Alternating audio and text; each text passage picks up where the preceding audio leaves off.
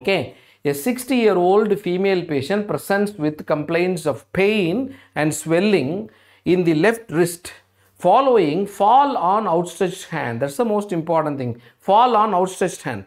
On examination, a dinner fork deformity is noticed.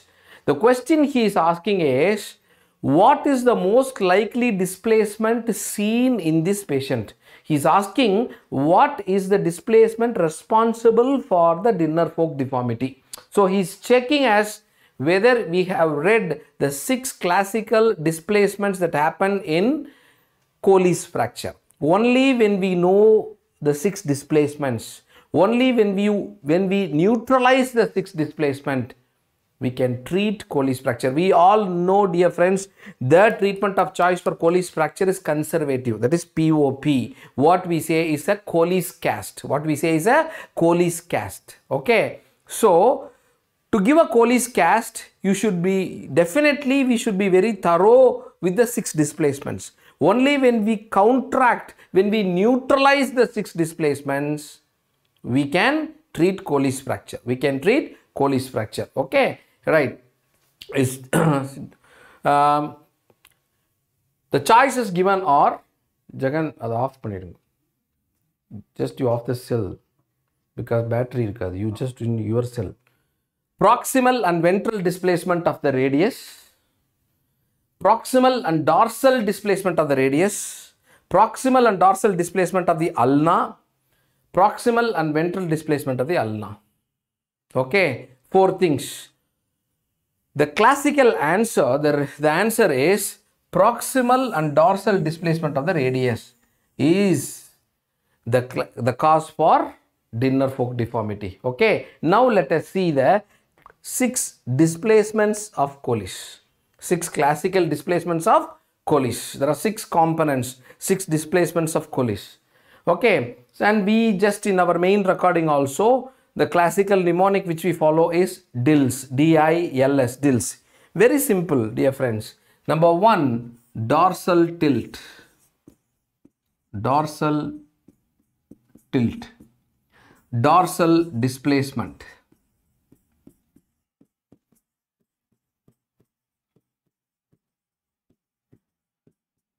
The third thing is impaction. Fourth thing is lateral tilt.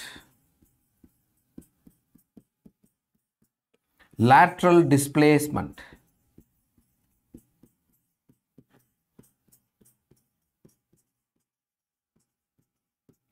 Finally, it is supination. Finally, it is supination. Okay. So, dorsal tilt, dorsal displacement, impaction, lateral tilt, lateral displacement, supination. These are the 6 components or displacements of Colles fracture. Okay. All these things, dear friends, we know whenever there is a fracture, there is something called proximal fragment, something called distal fragment. Proximal fragment, distal fragment. All these displacements are in regards with only the distal fragment, not the proximal fragment. Where the distal fragment is situated, how it is displaced, that is called the dorsal tilt, means distal fragment is tilt dorsally. Dorsal displacement, distal fragment is displaced dorsally. Distal fragment is impacted, distal fragment is supinated. So everything in relationship with the distal fragment. Okay. Now we all know what is Colles cast. Why this question is clinically so important? We all know what is Colles cast. Colles cast is a below elbow POP cast given in palmar flexion, ulnar deviation. Because this time this may be the question. This may be the question. What is a Colles cast? What is the position held in a Colles cast? It is below elbow POP cast in full palmar flexion, ulnar deviation. Okay. Whenever, before applying any cast for any fracture, what a person will stand here, he will give counter traction, orthopedist will give a traction, we will reduce. So first thing what we give is a traction. Once we are given a traction, we are making the wrist, we are flexing the wrist palmarly, we are deviating the hand in ulnar direction. So palmar flexion, ulnar, in this position we are immobilizing with a below elbow POP cast, and that is called a Colles cast, and in this position the upper limb will be there for 6 to 8 weeks and the fracture will heal very well. Okay, when you see this, when you give traction, impaction is neutralized. When you do a palmar flexion, the dorsal tilt and dorsal displacement is neutralized. Okay, then when you do ulnar deviation, the lateral tilt and lateral displacement is neutralized. And the POP is usually the forearm is kept in full pronation. Okay, so this is supination, this is pronation. So POP is kept in full pronation. You are keeping in full pronation, the supination is neutralized. This is called Colles cast. So what is Colles cast? A below elbow POP cast in palmar flexion, ulnar deviation in full pronation. Okay, that's called Colles cast. So that's all. In and around they can ask only this question. So a very simple question. Dinner fork. See the classical dinner fork deformity. You see the distal fragment. This is the distal fragment. So distal fragment is displaced. There is a dorsal tilt and dorsal displacement. That is the reason for dinner fork deformity. If instead of dorsal tilt and dorsal displacement, instead of that, the patient had fallen with outstretched hand, the patient is having a ventral tilt and ventral displacement, that is not called Colles fracture, that is called reverse Colles, otherwise called Smith fracture. Otherwise called a Smith fracture. Okay, in Smith fracture there will be ventral tilt and ventral displacement. Okay, we will move on to the next question. You see, again, as I said, concentrate on age of the individual in the question, sex of the individual, because this is the clinically based era, dear friends.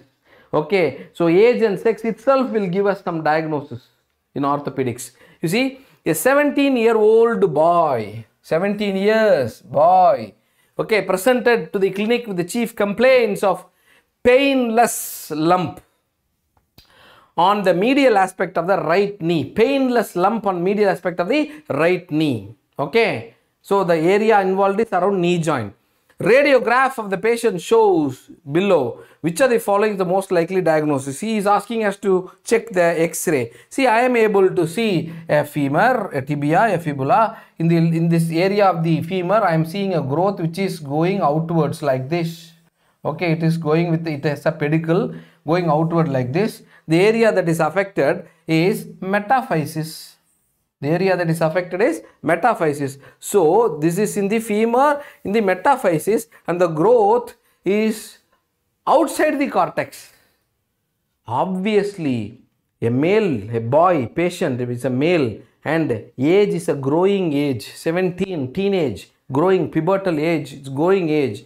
Definitely, obviously, this should be exhastosis. This should be exhastosis. Exhastosis is otherwise called osteochondroma. So the right answer is osteochondroma. Osteochondroma is otherwise called exhastosis. Okay. So we all know about, so before going to this, no, dear friends, just a thing from us, request from us. If you are seeing for the first time, kindly subscribe our channel. You are seeing it regularly. If you like our video, please give a likes and share it. Okay, right. Thank you so much. So you see, this is osteochondroma, otherwise called exhastosis. And let us see what are the MCQs that can be asked in the topic exhastosis. Most common benign bone tumor. First point. 1 lakh time repeated MCQ, dear friends. Various entrances 1 lakh time repeated entrances. Whenever somebody is asking about osteochondroma, the first thing that will come to the examiner's mind is the most common benign bone tumor. Number 2, it is an offshoot from the spongy bone tissue covered with a cartilaginous cap. That is why the word chondroma. Chondro means cartilage. Osteochondroma. That is why whenever you see, dear friends, you see here, I will show you. Here, you are seeing a growth to this size. This is the size in the X-ray. X-ray will show you only the bony tissue. X-ray can't show you the cartilaginous cap. That is why this is a bony outgrowth covered by a cartilaginous cap. Covered by a cartilaginous cap. A practical thing I am telling you, dear friends, whenever you see an X-ray of exhastosis, it will appear very small, comparatively smaller.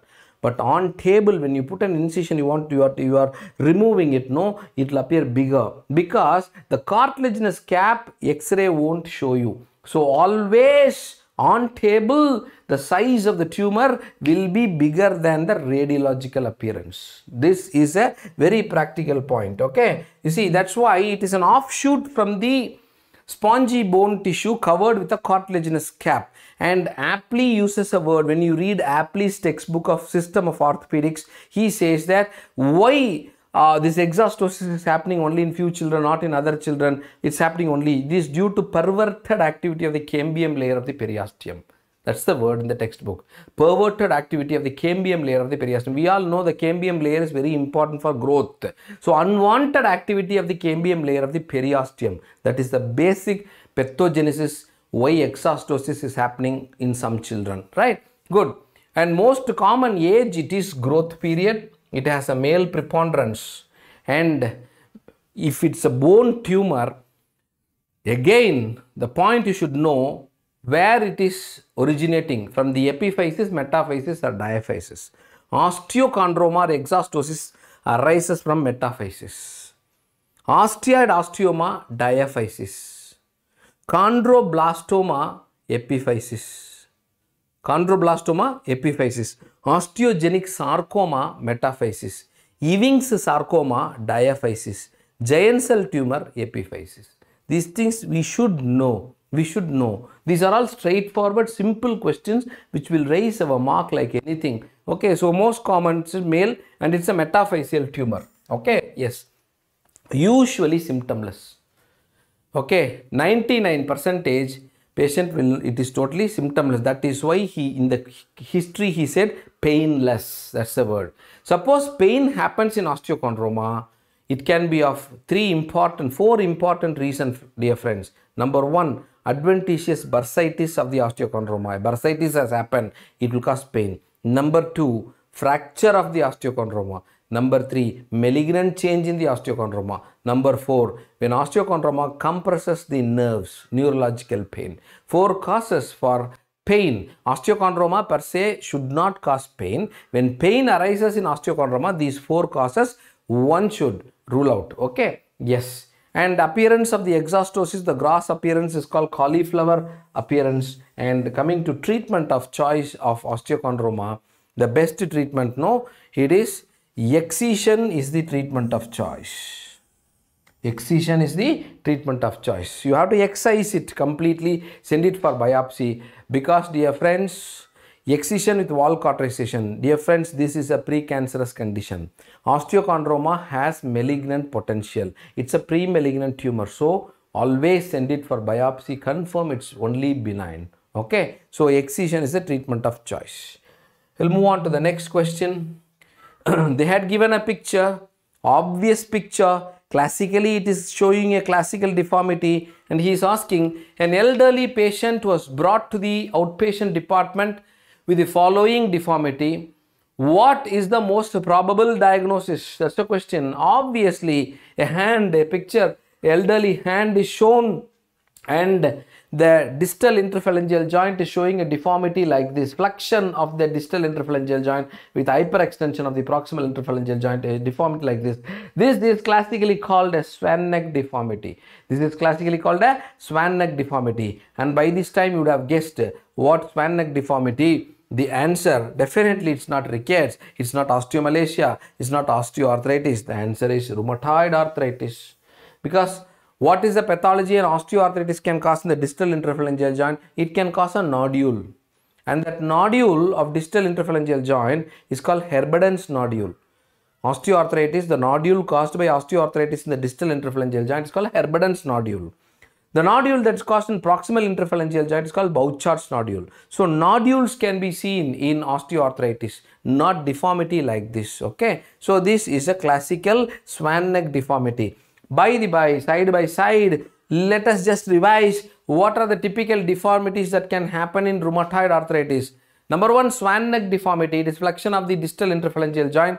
Number two, buttonier's deformity. This buttonier's deformity is otherwise called buttonhole.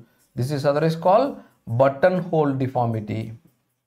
Buttonier's deformity is otherwise called a buttonhole deformity. It can cause a hitchhiker's thumb. hitchhiker's deformity. Then in the hand it can cause a Z deformity. It can cause a Z deformity. What do you mean by Z deformity? Just I'll show you. The metacarpophalangeal joint will move towards one direction. There will be ulnar deviation of the metacarpophalangeal joint. Okay, and there will be radial deviation of the proximal interphalangeal joint. Exactly, it will look like an Z. So it's called Z deformity. Ulnar deviation of the metacarpophalangeal joint with radial deviation of the proximal interphalangeal joint. That's called Z deformity. Sometimes no, this Z deformity in some books, olden books, I had read this. Ulnar deviation of the metacarpophalangeal joint is called piano key hand. This other is called a piano key hand, like a piano player playing, no, how they will keep on the keyboard like this, no. So it's called ulnar deviation and spread out fingers like this. Okay, it's called a piano key hand. Okay, Z deformity. It is called a piano key hand. Okay, right. So these are various deformity names. Otherwise, you can expect what's called a main and lornette deformity. It's called telescopic fingers. Telescoping fingers. Whenever you read telescoping fingers, this is an additional point, dear friends. I'm telling, this is an MCQ class. I'm telling you, telescopic fingers. Two things should cross your mind in orthopedics. Number one, rheumatoid arthritis. Number two, psoriatic arthritis. Psoriatic arthritis. Okay. One is rheumatoid arthritis. Number two, psoriatic arthritis. Two causes are recorded in our textbook for telescopic fingers. Okay. Yes. Then the patient in the lower limb can have a classical wind-swept deformity. Wind-swept deformity. What do you mean by wind-swept deformity?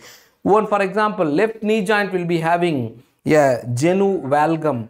Right knee joint may be having a genu varum. Exactly like as if swept by a wind in one direction. I'll show you the pictures. I'll show you pictures.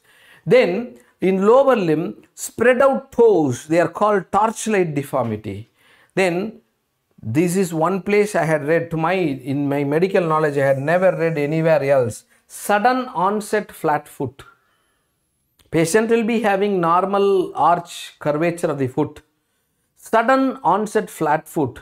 Rule out rheumatoid arthritis. They are telling this is due to weakness of the tibialis posterior. Tibialis posterior insufficiency. Acute onset tibialis posterior insufficiency causes sudden onset flat foot. This is not very peculiar. We know flat foot, congenital flat foot we know. Okay. Many of us normally we are having, physiologically many of us are having flat foot. But somebody is having an excellent arch, suddenly developing flat foot. If there is tibialis posterior insufficiency, rule out rheumatoid arthritis. That is sudden onset flat foot. Then it can cause protrusio acetabuli and Baker's cyst. Baker's cyst, the knee joint, Baker's cyst, popliteal cyst, the cause may be rheumatoid. So these are the typical deformities. Okay. So I hope, because since they are swan neck, next time they may give a picture of buttonhole. Now I am going to show you some images. You see here. This is the classical dinner fork deformity. You look at here in the proximal interphalangeal joint. This, you look at this. This is classically, this deformity is called botaneous deformity, otherwise called buttonhole deformity.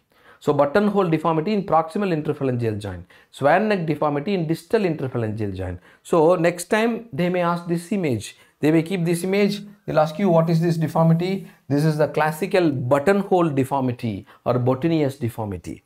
And this is the classical windswept deformity I was mentioning, the lower limb. You see, one knee is in genu valgum, another knee is in genu varum. So this is called a classical windswept deformity. Okay. Then radiological feature, just for completion's sake I am telling, because something tells my mind this year they may ask this in rheumatoid.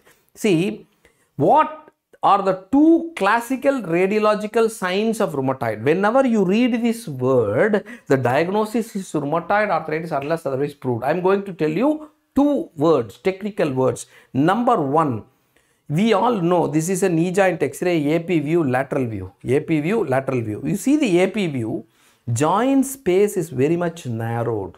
Joint space is very much narrowed. When you analyze that, when you look at that very carefully, there is joint space narrowing in the medial aspect as well as in the lateral aspect, and it's very uniform. Very uniform. I will rub and I will show you. Now you see. Okay. It's very uniform. Is it not? Is it not? So it's very uniform. This is called symmetrical joint space narrowing. What is that? Symmetrical joint space narrowing. Symmetrical joint space narrowing. Because joint space narrowing is divided radiologically into two types. One is called symmetrical joint space narrowing. Another is called asymmetrical joint space narrowing. When a word symmetrical joint space narrowing comes, the answer is straight away rheumatoid arthritis. Answer is rheumatoid arthritis. When it is asymmetrical joint space narrowing, what do you mean by asymmetrical joint space? Medial component, there is joint space narrowing. Lateral component, there is no joint space narrowing. Lateral component, lateral side it is normal. Medial side it is narrowed. That's called asymmetrical joint space narrowing. Diagnosis, osteoarthritis. Okay, whenever a question, dear friends, please strongly have this in your mind. In the question, symmetrical joint space narrowing, diagnosis rheumatoid arthritis. Asymmetrical joint space narrowing, diagnosis is osteoarthritis. Okay. So one point I had taught you. One classical feature, symmetrical joint space narrowing.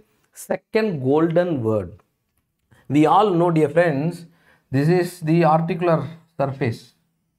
This is the articular surface. Okay. I will rub and show. This is the articular surface. Whenever a word or whenever you see, when you see this X-ray, just around the articular surface, there is decreased density of the bone. That is called osteopenia. Okay, that's called osteopenia, otherwise osteoporosis, osteopenia. Decreased bone mass, the word osteopenia or osteoporosis. Whenever there is periarticular osteoporosis, whenever a word comes, periarticular osteopenia, periarticular osteoporosis, the only diagnosis is rheumatoid arthritis. So radiologically, dear friends, two golden points. Number one, symmetrical joint space narrowing. Number two, periarticular osteoporosis. Okay. So these are the questions expected from this topic. It's in and around this MCQ. We'll move on to the third MCQ. Okay. You see, a 20-year-old patient presents with painful swelling in the index finger. He has a 20-year-old patient has pain in the index finger, pain and swelling in the index finger. Okay. And especially in the proximal phalanx, an X-ray was done and the X-ray shows the following finding. What is the most likely diagnosis? Let us read the X-ray. This is X-ray of a hand and it's showing a pathology in the proximal phalanx of the index finger, proximal phalanx of the index finger. What I am seeing? I am seeing an osteolytic area. And the osteolytic area is very much inside here. It is not protruding outside, it's inside in the cancellous bone. An osteolytic area in the proximal phalanx. Okay. So what could be the possible diagnosis? We all know that definitely it can't be osteosarcoma, because osteosarcoma, first of all, the most common site is in and around the knee joint. In and around the knee joint. Ewing sarcoma, again, it happens in long bone in diaphysis. Okay, in diaphysis. Osteoclastoma, it is otherwise called giant cell tumor. Again, the most common site is in and around the knee joint. Ewing sarcoma is also in and around the knee joint. I will tell you very precisely, since it's an MCQ class. Most common site of osteogenic sarcoma, lower end of femur. Most common site of giant cell tumor, lower end of femur. Most common site of Ewing sarcoma, upper end of tibia. This is from the textbook. We can't change the answers. So all these tumors, these malignant tumors, the most common site is around the knee joint. Okay, here they had shown a finger. Obviously, by this time you know the answer. This is otherwise called N chondroma. This is otherwise called N chondroma.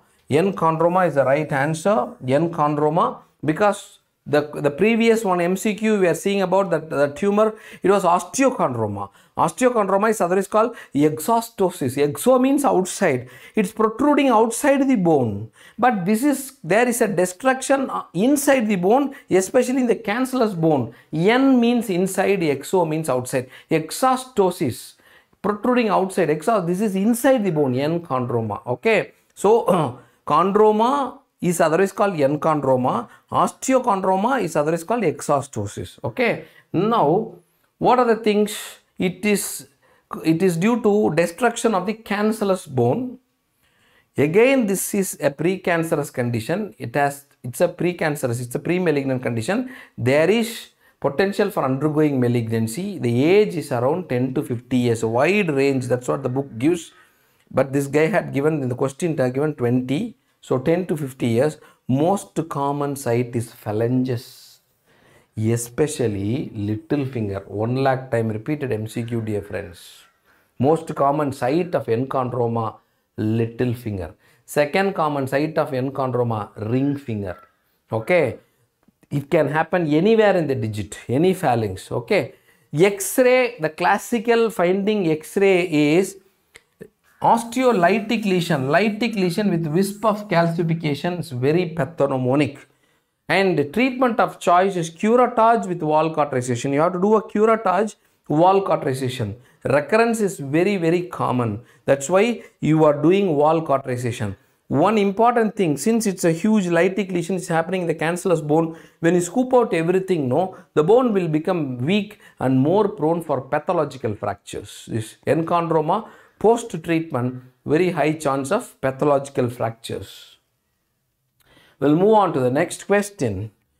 A 80-year-old female, presented, was brought to the casualty with history of slip and fall in the bathroom. So this is a, what is this? This is a trivial injury, not a road traffic accident. There's a slippage in the bathroom. Okay, so it's a domestic accident which is happening inside the house. So this is not a road traffic accident, it's a domestic accident. That means a trivial fall. Yes, she is having pain in the left hip and is unable to walk. She has no history of osteoarthritis. On examination, the left lower limb attitude is shortened, externally rotated. It is shortened and externally rotated. X-ray shows the following finding. What is your management? So this is FMGE January 2023 question. 80-year-old female, a post-menopausal female, when somebody has fallen down, pain around the hip, the first thing that should strike our mind is fracture neck of femur. That's the first differential diagnosis, fracture neck of femur. Okay. So when you see this X-ray, obviously it shows, you see, head is here, and neck is here, greater trochanter, this is lesser trochanter, neck is here. So this is a classical fracture neck of femur. Classical fracture neck of femur. There is no doubt. Classical neck of femur fracture. The question they had asked is, what is the management you will do? Internal fixation with cancellous screw, Mayer's operation, hemiarthroplasty, McMurray's osteotomy. Obviously, we know the answer. Okay. So there is fracture neck of femur, the elderly individual, 80-year-old female. She has fallen in the bathroom. It says that till the injury happened, she was ambulant, she was walking. So she wants her walk back, she wants her mobility back. Immediately, we should do hemiarthroplasty. I will explain why that is the treatment of choice. The answer is hemiarthroplasty. Internal fixation with cancellous screw. Internal fixation with cancellous screw. It is useless in this patient because you see the fracture is a complete fracture, an osteoporotic bone. Definitely, we all know, dear friends, why we are going for hemiarthroplasty. Neck of femur fracture, the complication we will expect is avascular necrosis of head of the femur. 99% your head of the femur won't survive, especially in this age. In young age, other modalities are available. In old age, the only treatment available is hemiarthroplasty because definitely 99% the head will go for avascular necrosis. What is the use of fixing its screw and doing all those experiments? That is not possible. That's not needed. It is not a scientific treatment in this age and this type of fracture pattern. So hemiarthroplasty is a straightforward answer. I want to teach you the classification of fracture neck of femur. You should be very thorough in the classification. The classification is called Gordon's classification. When you know the Gordon's classification, whatever age they give, whatever clinical history they give, you will write the correct mode of treatment, the correct modality of treatment. We can be very clear. Okay, shall we see the Gordon's classification? You all know, I know that. It's a revision for you. Gordon's classification, grade 1, grade 2, grade 3, grade 4. You can use the word grade or you can use the word type. Type 1, type 2, type 3, type 4, grade 1, grade 2, grade 3, grade 4. Grade 1, incomplete fracture. The fracture is incomplete. Okay, fracture line. Since the fracture is incomplete, definitely there won't be any displacement. Fracture itself is not complete. Incomplete fracture. That means 100% there won't be any displacement. So once you had read that incomplete, in grade 2, complete but undisplaced. Grade 3, complete, partially displaced. Grade 4, complete, totally displaced. Okay, this is the basic teaching. Second point in each classification you should know the alignment of the trabecular pattern. Trabecular pattern, you see here, dear friends, you are seeing these lines, no, these lines you are seeing here, they are called trabeculae. They are called trabeculae.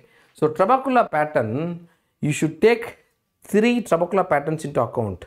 Number 1, acetabular trabecular pattern. Number 2, head of the femur trabecular pattern. Number 3, neck of the femur trabecular pattern. The alignment is very important. The alignment is very important.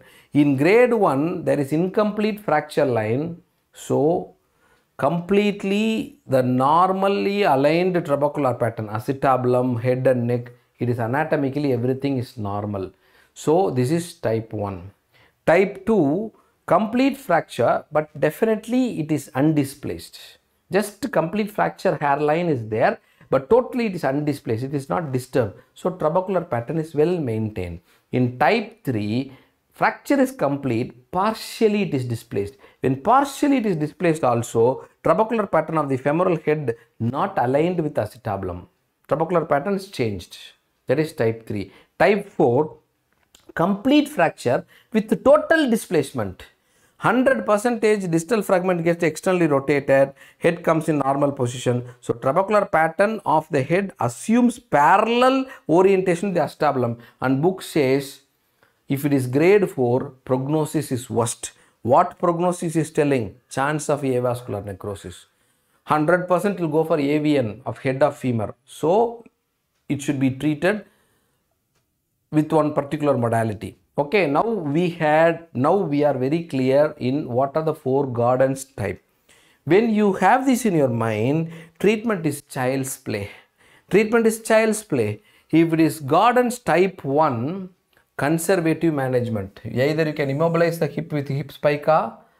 Okay, you can put 3-point screw fixation. 3-point. That cancellous screw, he has used the word no. So 3-point screw fixation, that's called cancellous. So in the choice 1, they had asked a question, no? The choice 1, internal fixations cancellous screw. This can be done only in one situation if it is Gordon's type 1. If it is Gordon's type 1, okay?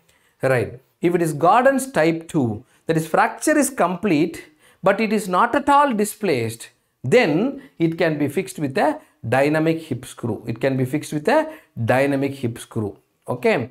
If it is Gordon's type 3, type 4, that is partially displaced or completely displaced, you have to do a replacement. That's called prosthetic replacement. Prosthetic replacement is of 2 types. One is called hemiarthroplasty. Another is called total hip replacement. 2 modalities available. Total hip replacement.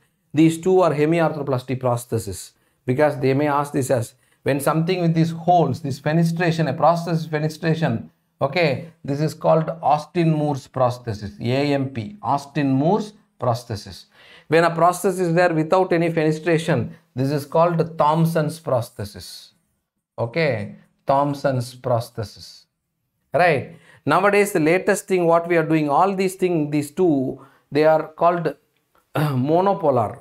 Everything is only one unit. So this will go, this will be moving like this inside the acetabulum. So this can cause degeneration of acetabulum much earlier. Nowadays, a new thing called bipolar. You see, this is a separate unit, the stem is a separate unit. So this head is not directly moving over the acetabulum. There is a part here. So stem will move inside the head, which is the artificial head. So degeneration or damage to acetabulum is less. This is called bipolar prosthesis. This is called bipolar prosthesis. Bipolar prosthesis. Okay. So nowadays the latest thing is bipolar hemiarthroplasty. Okay. So now we know very clearly what is Gordon's type 1, type 2, type 3, type 4. Now we will go back to the X-ray that is given in your exam. You see here, head is, fracture is complete. You see neck is here. Neck is here. Head is totally there. So the fracture is complete and there is total displacement. So this is grade 4 Gordon's. Grade 4 Gordon's, what is the only treatment? Prosthetic replacement. So prosthetic replacement means either it should be hemiarthroplasty or total hip replacement. So if it is hemiarthroplasty, what is the indication? If acetabulum is fine, if acetabulum is well, it is not damaged, it is fine. If you replace the head alone, that is enough. That's called hemiarthroplasty. If acetabulum is also damaged, you should replace head of the femur with the acetabulum. That is called total hip replacement. That is called total hip replacement. So that's not needed for this age. So hemiarthroplasty. So very simple. So that's the answer. So this is Gordon's grade 4.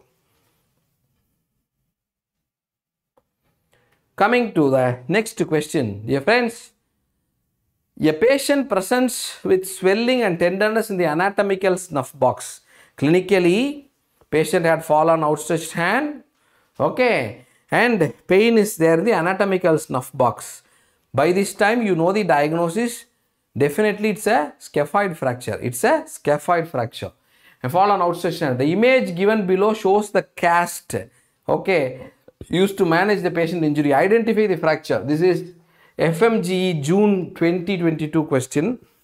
He is asking to identify the cast. Obviously, he has given a very classical history. Even in the history, he should have added one more word, young patient. Because most common fracture of young adults, scaphoid. Most common fracture of elderly, Colles.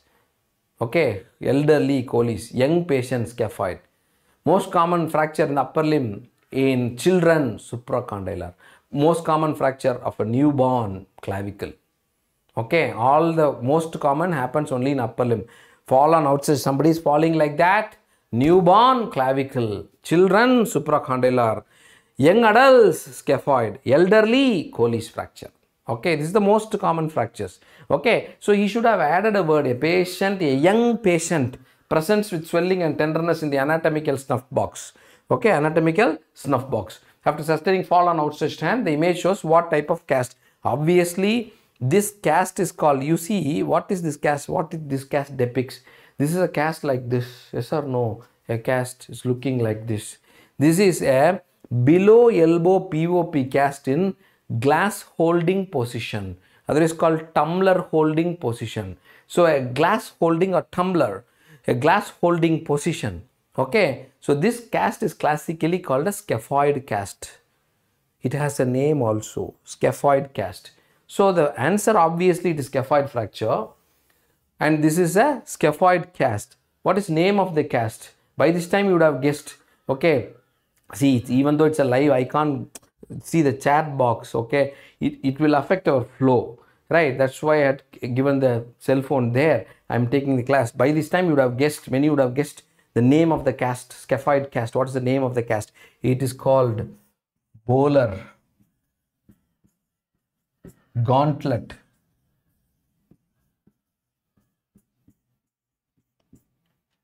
cast. The scaphoid cast is called Bowler Gauntlet cast. The scaphoid cast, the technical term is Bowler gauntlet cast. It's called a scaphoid cast. It is a below elbow POP cast in glass holding or tumbler holding position.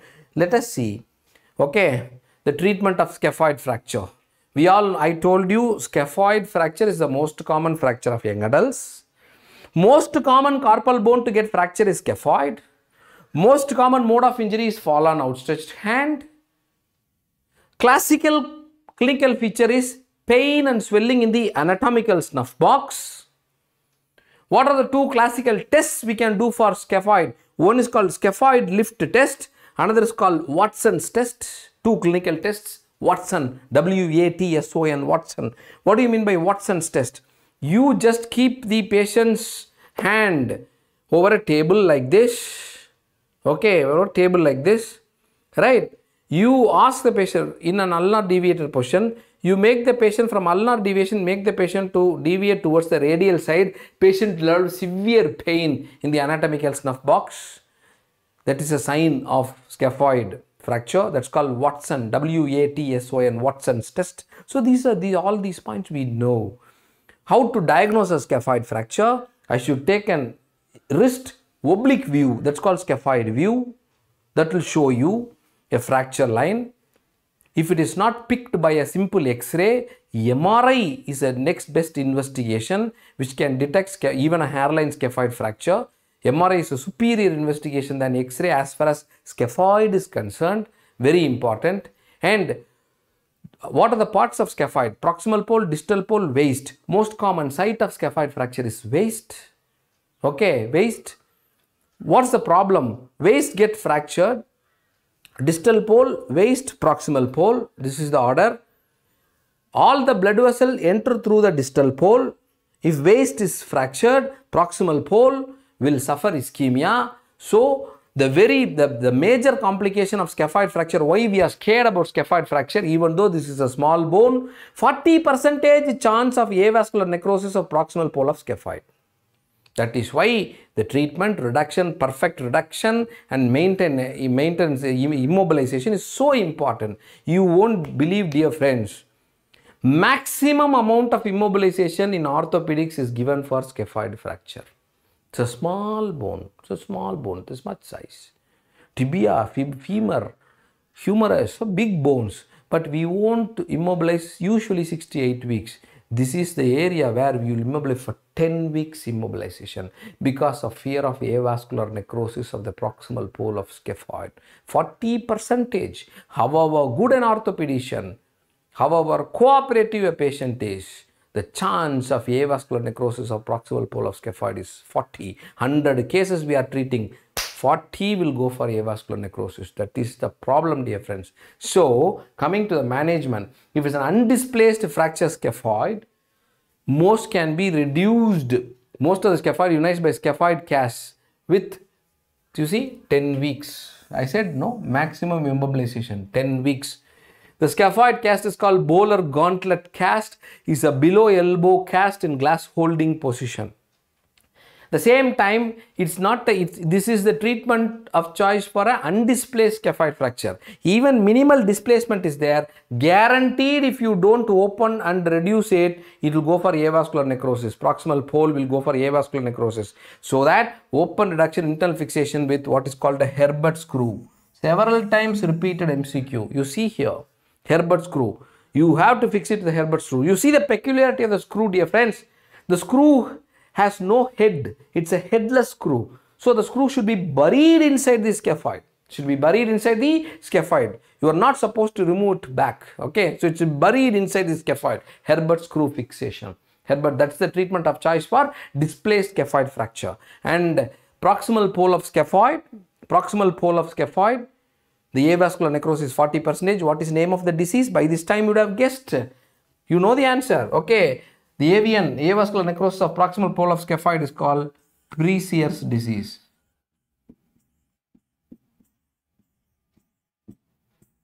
Preecier's disease is the avascular necrosis of proximal pole of scaphoid. Okay. Yes. We'll go to the next question. A young boy, a young patient presented to the emergency department with pain and swelling on the right knee. Plain radiograph shows the following finding. What is the best treatment given condition for the given condition, the X-ray? It is FMGE June 2022. Okay, you see here. Obviously, this shows X-ray of the lateral view of the knee. I am able to see, okay, the patella into two pieces. Okay, so this is a fracture patella. Diagnosis is fracture patella. The question they are asking, what is the treatment of choice for this? To my knowledge, this looks like a transverse fracture patella. So patelectomy is not needed. Patelectomy is for severely comminuted fracture patella. Cylinder cast, it is immobilization in a cylinder cast. Okay, cylinder cast means you will put a POP cast from middle of the thigh to middle of the leg. Okay, the knee joint is straight. That's called a cylinder cast. That is done only for an undisplaced fracture. Here, definitely the displacement, the gap is definitely more than 2 millimeters. Definitely. So this is called a displaced fracture patella. So conservative management is not possible. Tension band wiring with cancellous screw. This procedure is with cancellous screw means it is not a proper thing. Tension band wiring with K wire is the right answer. Tension band wiring means it's always with K wire. Tension band wiring with K wire. Okay, let us see. Right, let us see.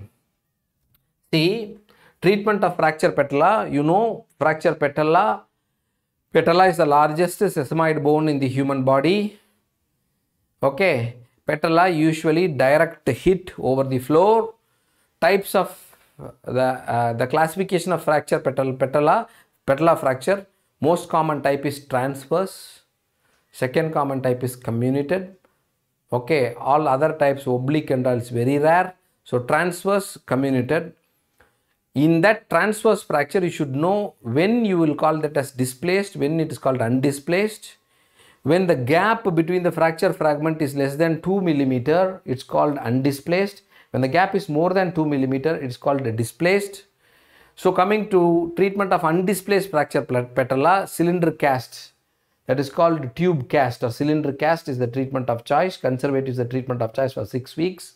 If it is a displaced fracture patella, the treatment of choice is surgery. That too, it is called Martin circumferential tension band wiring. It's called Martin circumferential tension band wiring is the treatment of choice. What is that?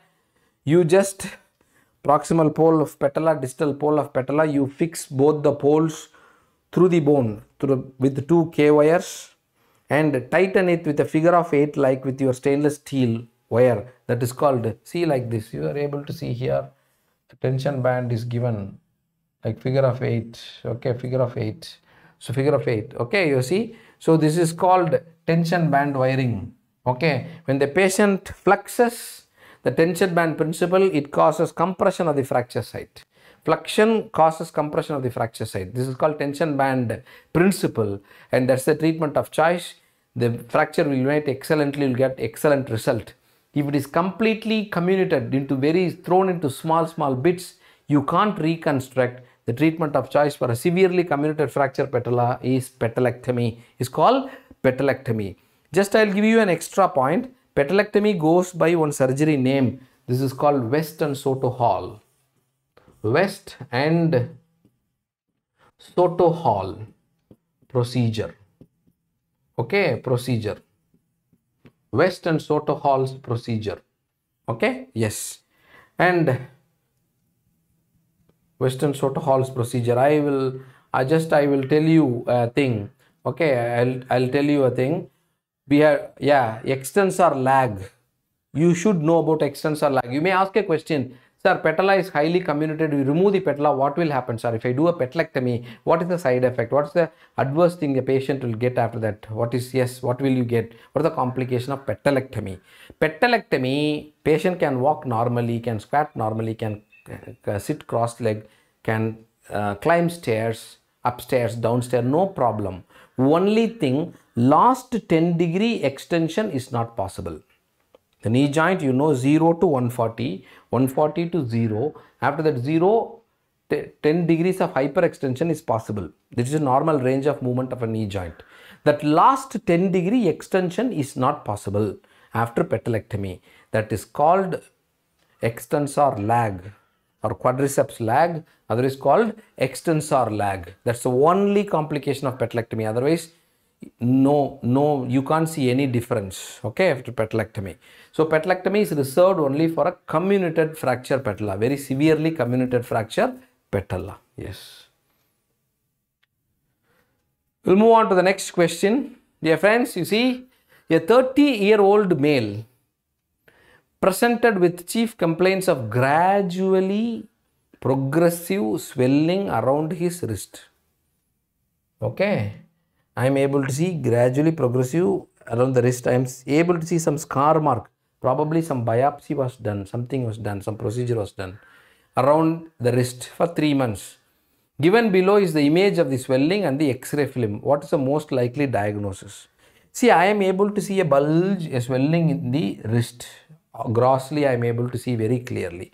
In the X-ray, what I am seeing, AP view of the wrist, in the radius, I am able to see an osteolytic lesion. Whole thing is an osteolytic lesion. Okay. Now I will rub, you see, the whole thing is an osteolytic lesion, the distal radius. Okay. He is asking what is the diagnosis. I told you, whenever you are suspecting a bone tumor, first you locate the site. Is it from diaphysis, metaphysis, epiphysis? Then you see whether osteolytic lesion or osteosclerotic lesion, what type of lesion is it? Obviously, this is a lytic lesion. Number 2, it is there in the epiphysis also. Age is 30 years, site is distal radius. Obviously, it says this should be a case of osteoclastoma, otherwise giant cell tumor. Osteoclastoma, otherwise giant cell tumor. You say Ewing's sarcoma, osteosarcoma, osteochondroma, osteoclastoma. Osteoclastoma is otherwise called giant cell tumor. So obviously the answer is osteoclastoma. This is the answer. Why I am telling it's not Ewing's sarcoma? Ewing's sarcoma, number 1, most common site is upper tibia and it is a diaphyseal tumor. Osteosarcoma, yes, it's a metaphyseal tumor, but the most common site is distal femur. And the age is 20 years. Age is 20 years. And it won't show you a lytic lesion. It will show you a sclerotic lesion. Sclerotic lesion. And this will show you what is called periosteal reaction. Periosteal reaction. You can't say that it won't happen in radius. You can't say. Distal femur is the most common bone. It can happen in any bone, but it should show you periosteal reaction. It show you osteosclerosis, show you a sunray appearance, show you a Codman's triangle because periosteal reaction. All these things should be there. Here, nothing. I am not able to see anything except an osteolytic lesion. Okay. Yes. In the epiphysis, that is a metaphyseal tumor. Osteogenic sarcoma is a metaphyseal tumor. The osteochondroma, obviously this is exostosis. Totally the presentation radiological finding will be different. So convincingly the answer is osteoclastoma. Dear friends, please make a note. Check your question bank if you don't believe me. In past 5 years, the same question, same picture have been repeated thrice. Same question, because I had gone through the paper, repeats I had avoided here. The same question, same X-ray, they repeated thrice. Be careful. So something tells my mind this year also they can ask the same question. Such a common repeats, right? So this is osteoclastoma. Now, what are the radiological features, X-ray finding of osteoclastoma, otherwise called giant cell tumor? Cortex is expanded and thinned out. You see the cortex is expanded, thinned out. No periosteal new bone formation. This is the highlight. This is the point. If it shows periosteal reaction, it is osteogenic sarcoma, some other tumor. It is not this. So no periosteal bone formation. Thin septae of bone traverses the interior and produce the classical soap bubble appearance. 1 lakh time repeated MCQ. In that previous question, in the question paper, the X-ray where they had given doesn't show a very classical soap bubble like this. Okay, so it is an osteolytic lesion with septae in between, gives a classical soap bubble appearance. Treatment of choice is surgical excision, is the treatment of choice. Okay, the treatment of choice, yes. It's called giant cell tumor. It's called giant cell tumor. Coming to the next question, a 6 weeks old, underline the word, a 6 weeks old child is brought to the outpatient department with the deformity as shown in the image given below. Which of the following is your line of management? Obviously, when I see this image, no, grass, this is a case of CTEV. This is a case of CTEV, otherwise called club foot. Okay, club foot. Obviously, the foot looks like a golf club. Exactly like a golf club. So, it's called club foot, obvious. Right. So, what is the following? You are following is your line of management. 6 weeks child. That's the question they had asked. You all know, just for revision's sake, before going to the treatment, the revision's sake, I am telling you, congenital talipes equinovarus, common in boys. More, it is unilateral. DDH is bilateral, this is DDH is unilateral, this is bilateral. So 50% it is bilateral, more common in boys. DDH is common in girls. Okay. Why CTEV is developing in some babies, not all babies? What's the problem? What's the basic pathogenesis? Many hypotheses were there, like abnormal intrauterine position, all those things not accepted. Nowadays, the most accepted hypothesis is primary germ cell defect in the talus. Primary germ cell defect in the talus. So, talus is not fully formed. Faulty formation of the talus. So, talus will become small and change in shape. So, faulty size, faulty shape of the talus results in congenital talonavicular dislocation. That is the pathology. Why CTEV is happening? The recent hypothesis, most accepted hypothesis this year, they may ask this as a question. Okay, the pathogenesis is primary germplasm defect of the talus causing congenital talonavicular dislocation. That's why CTEV. Okay, what are the three classical deformity or four classical deformity? Four, so three is the classical deformity of CTEV. Equinus at the ankle, varus at the subthalide joint, forefoot adduction. Forefoot means torso-metatarsal adduction. So, forefoot adduction, varus at subthalide joint, equinus at ankle. These are the three classical deformities of CTEV. Okay. So, when you know this deformity, you should correct in an order. There is an age-wise treatment protocol. Okay. Now, let us see. I had given you in this in the slide, but don't take down all these things. I will make much simpler for you. Age-wise treatment protocol. Okay, just concentrate. Look at me. Concentrate. Very simple. I will finish in 5 lines. When you read the textbook, 2 pages. When you read Tajian, okay, that's the pediatric orthopedics, many pages. Okay, I will just make it into 5 lines. Very simple. 0 to 6 weeks. Okay, 0 to 8 weeks. 0 to 8 weeks. 0 means birth. From birth to 8 weeks. Number 1. 8 weeks to 5 years. Number 2. 5 years to 10 years. Number 3. 10 years and above. How to classify? When you read the whole book, no, you will arrive at only my point. This point, you will arrive at this point. I had read for you. I read for many times. I had read many years. I had read. We are practicing. Just follow this. I will make very simple for you. Management of CTEV. 0 from birth to 8 weeks. 8 weeks to 5 years. 5 years to 10 years. 10 years and above. Okay. What will you do? 0 to 8 weeks. That is from birth to 8 weeks. Manipulation by mother. Manipulation by mother. That's correction. The physiotherapist or orthopedician will teach the mother how to correct. Then Ponseti's method. Okay, Ponseti's method. One more method was there, Kite's method. Ponseti Kite, the controversy is not needed for UGs. Ponseti is superior. Serial correction. Okay, Ponseti's method, right? This is 0 to 8 weeks. CTV should get corrected with manipulation alone. If it is not getting corrected by this proper method by an orthopedician even after 8 weeks, that's called a resistant case. That's called a resistant case. So from 8 weeks to 5 years, simple manipulation, all these things is not enough. You should go for surgery. What is that? Soft tissue release. You are releasing few structures where posteromedial aspect of the foot. Posteromedial aspect of the foot. Okay, so it is posteromedial soft tissue release, PMSTR, posteromedial soft tissue release, PMSTR, and this goes by a surgery name called Turco's procedure, TURCO, Turco's procedure, posteromedial soft tissue release.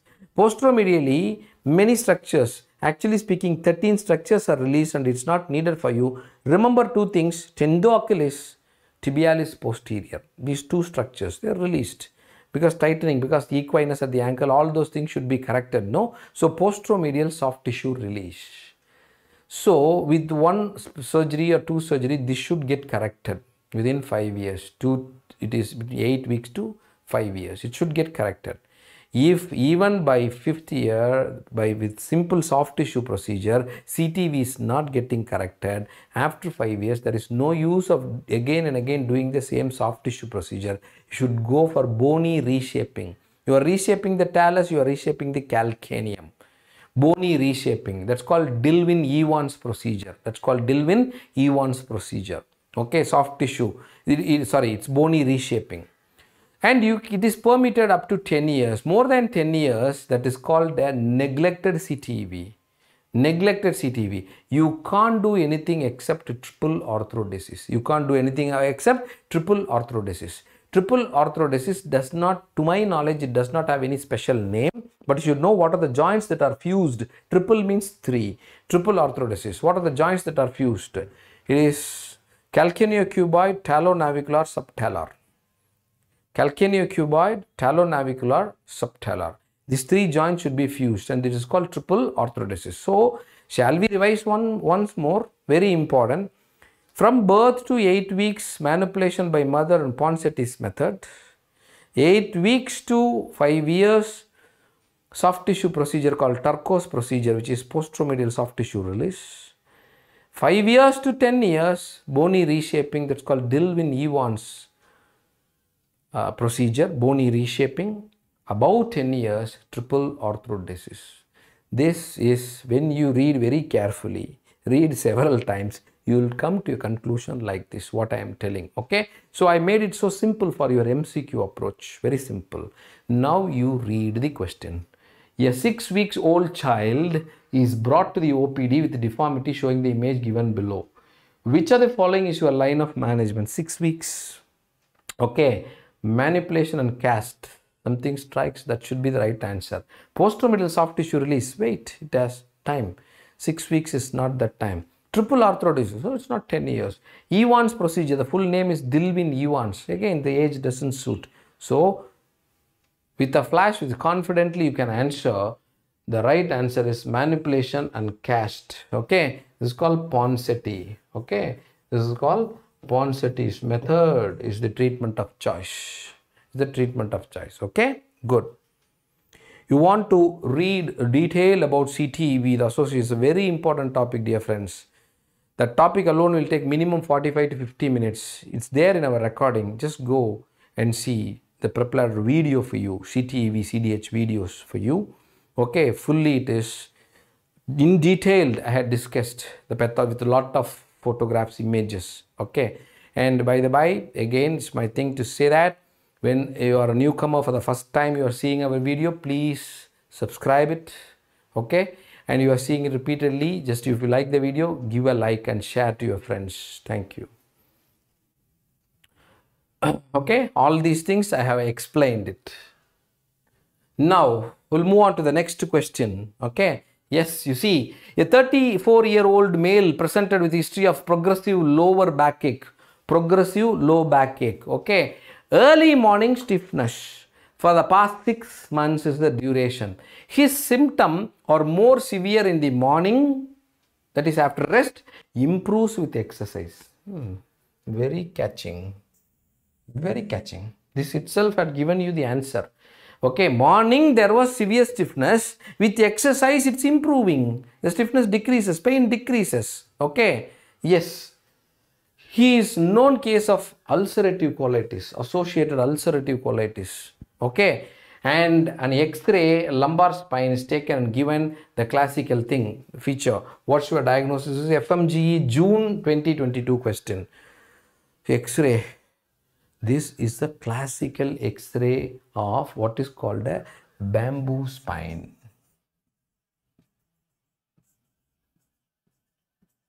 Okay, this is a bamboo spine. Bookish X-ray of bamboo spine.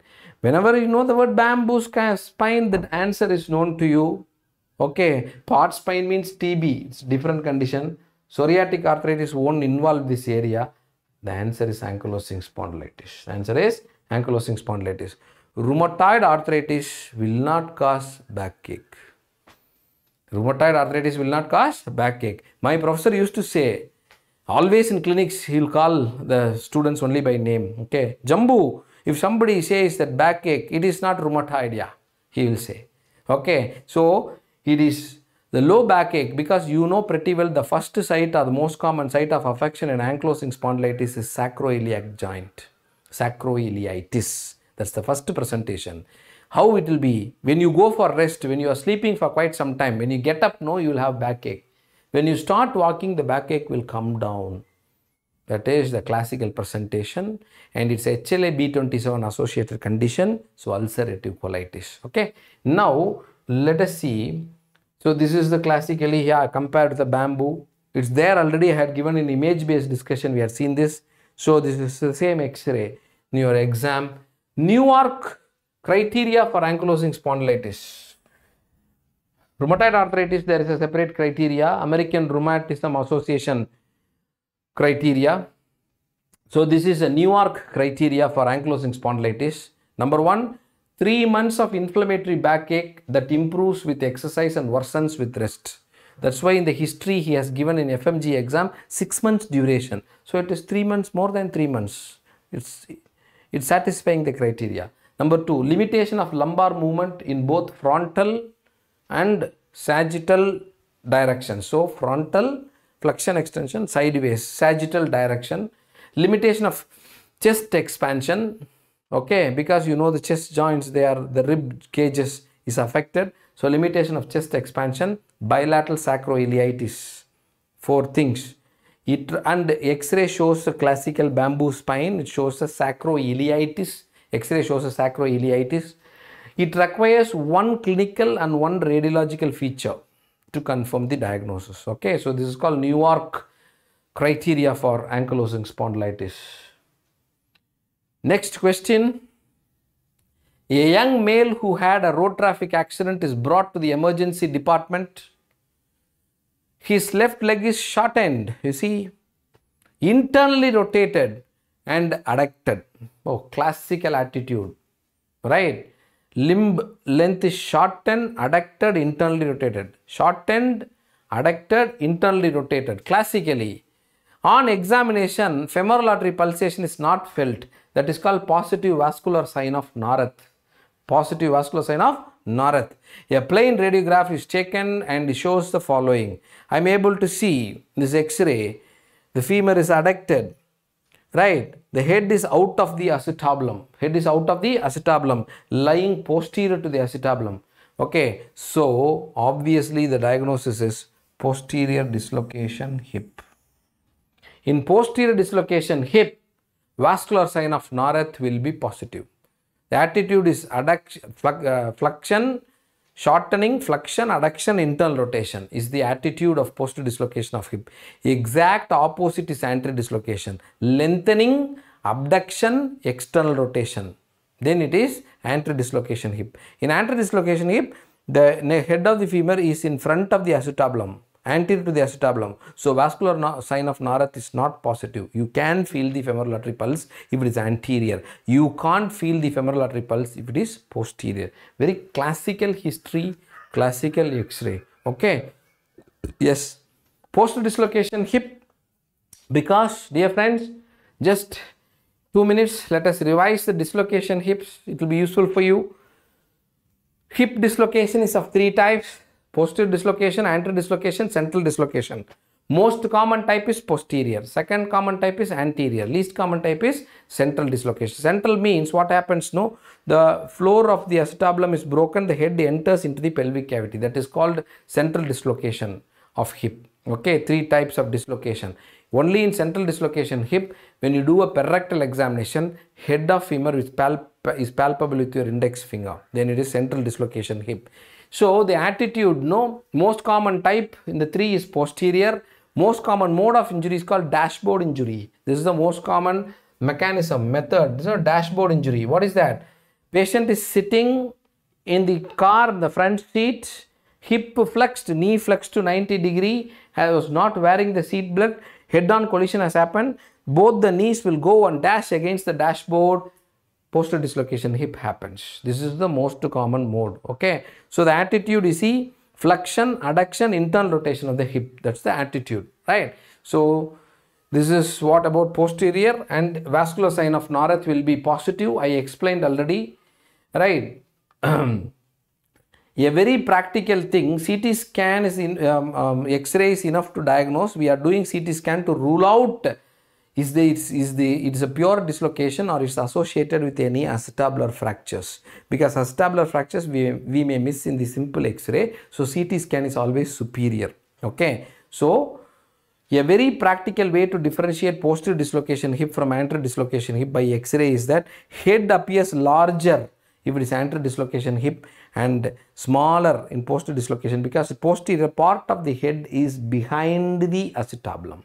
Acetabulum is obscuring a part of the head. So you will see only half head. So it looks a small head. In anterior dislocation, the whole head is in front of the acetabulum. So you can see the whole head. So head appears larger. So in an X-ray, head appears larger. Okay, and full head you are able to see. It is anterior. Part of head is missing.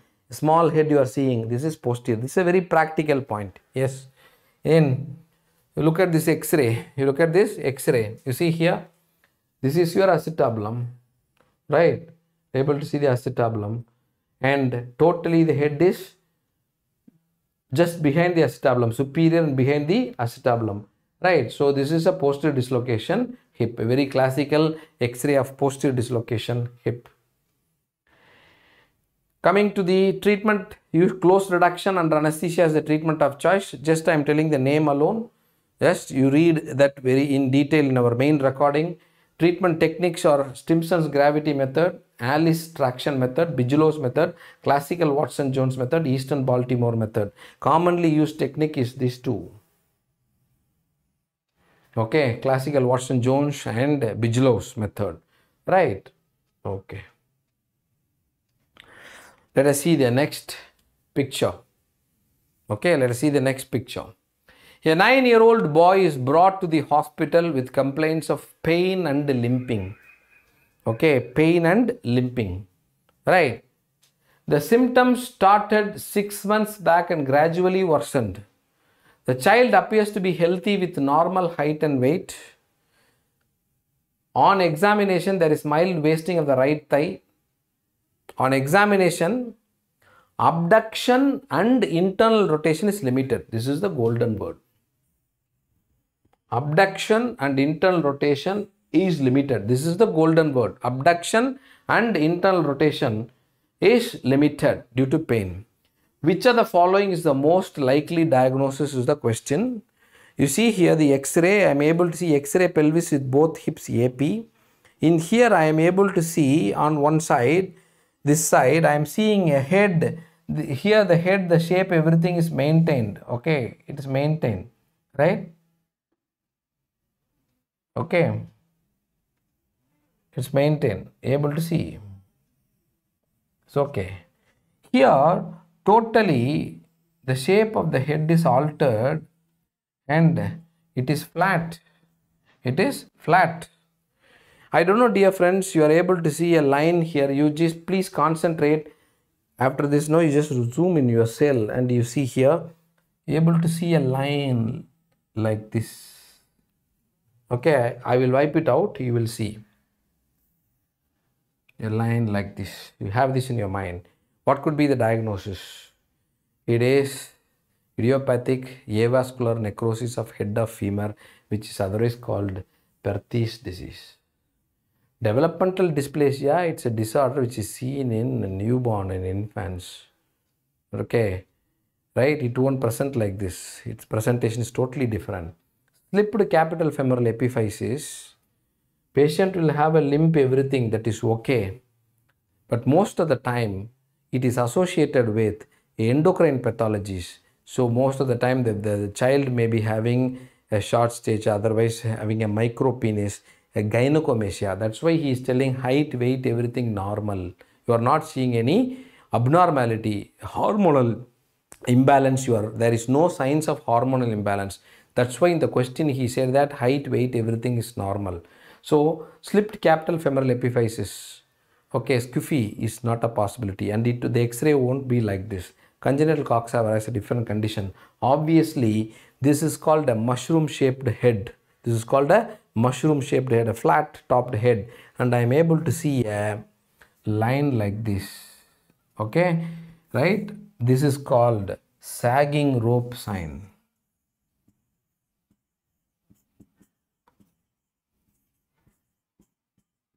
Sagging rope sign, which is very classical of Perthes disease, which is idiopathic avascular necrosis of head of the femur.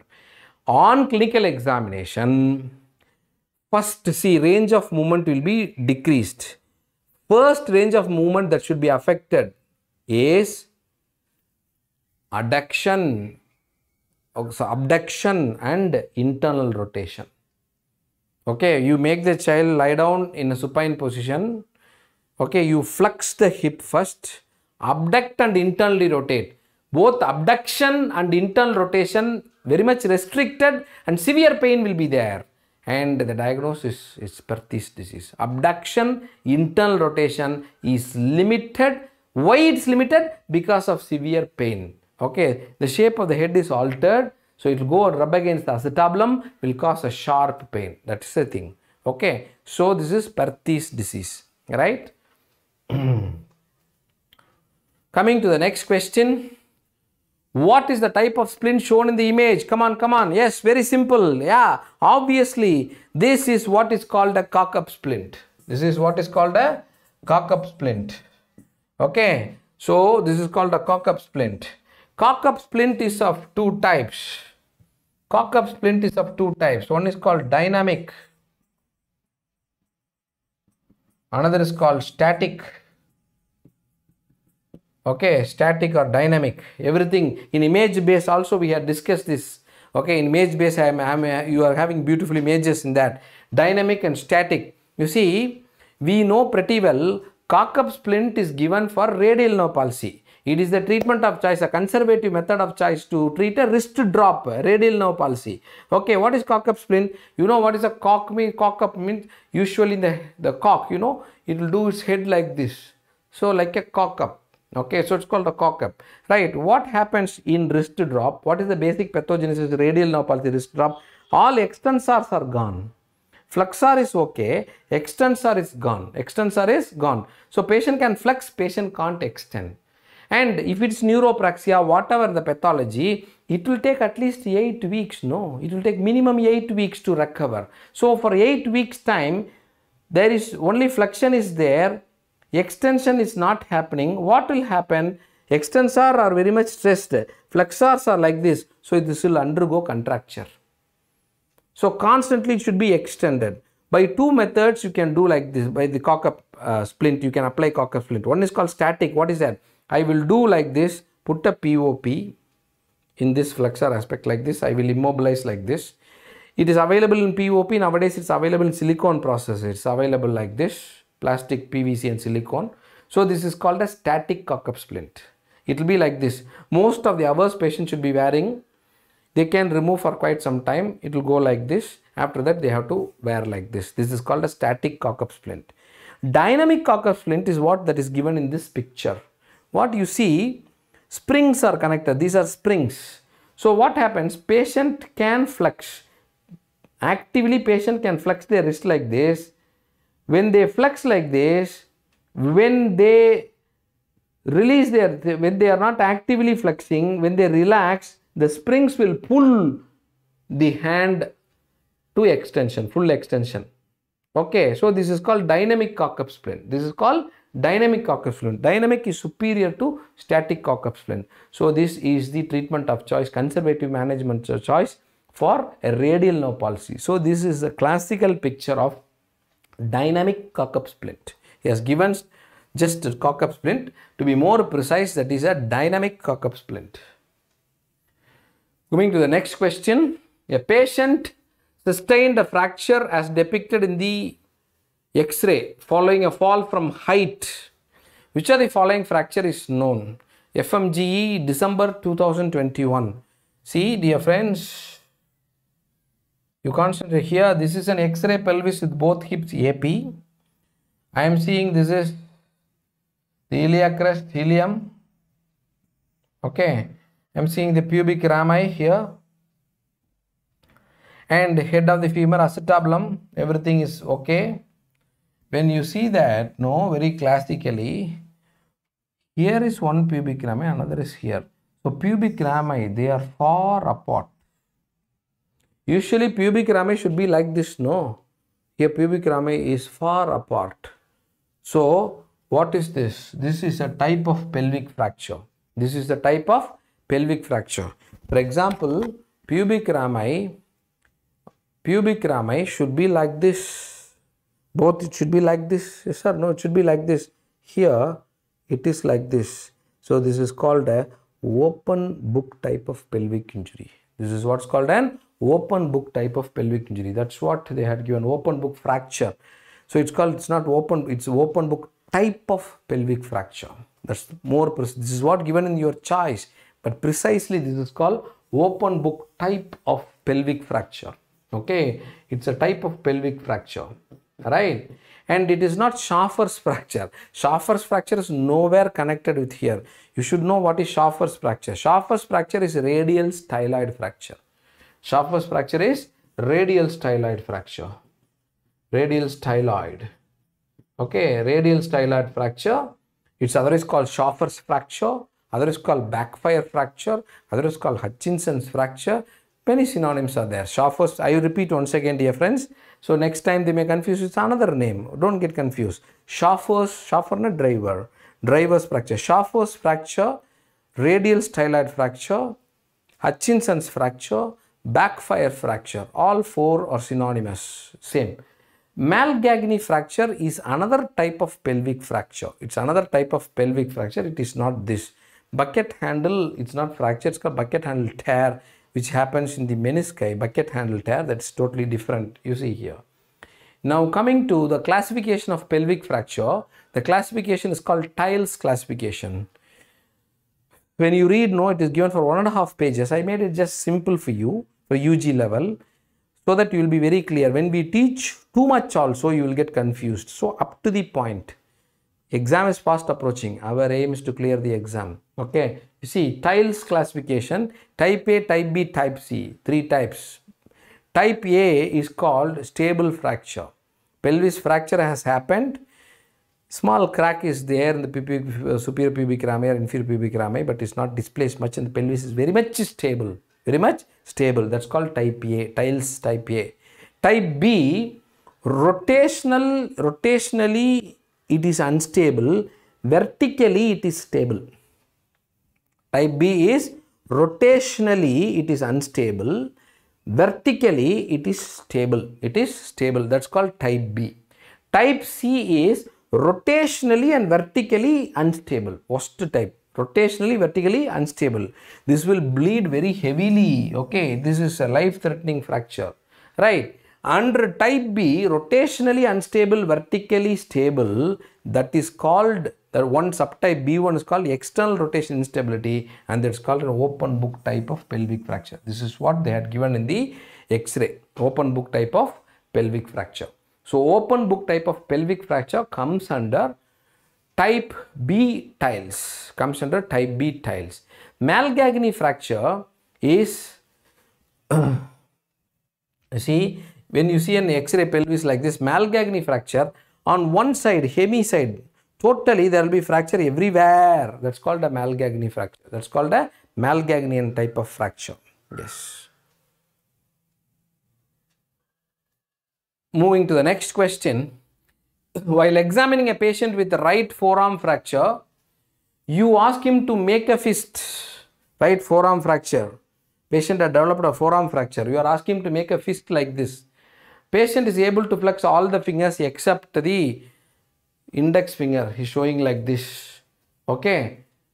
Following finding noted. What is the sign called? This is called FMGE December 2021, and this is called pointing index. This is called pointing index. This is called a pointing index. Obviously, it is median nerve injury. It is obviously, the answer is median nerve injury. Now, clinical signs of median nerve injury. That's called pointing index, which is called Ochsner's clasp test. You ask the patient to do like this. Normally, I should be able to flex all my finger like this. If I am having a median nerve injury on right side, I will do like this. This is called pointing index. This is called Ochsner's clasp test. It's called Ochsner's clasp test. Another sign that will be positive, no? All the thumb, everything will be in direction parallel with the other fingers. This is called ape thumb deformity. Ape thumb deformity is because of abductor pollicis brevis paralysis. The same abductor pollicis brevis paralysis, you can say that you ask the patient to touch a pen, the patient can't abduct and go and touch a pen. Suppose for example, yeah, my pen is here. Normally, see, I am able to touch. Okay, if my median nerve is gone, I can't touch the pen. So this is called a pen test. Again, abductor pollicis brevis paralysis. Next thing, when you ask the patient to do an O like this, exact symmetrical circular O can be formed. If there is a radial nerve, median nerve injury, he can't have a perfect circle. It will be like this. This is called O sign.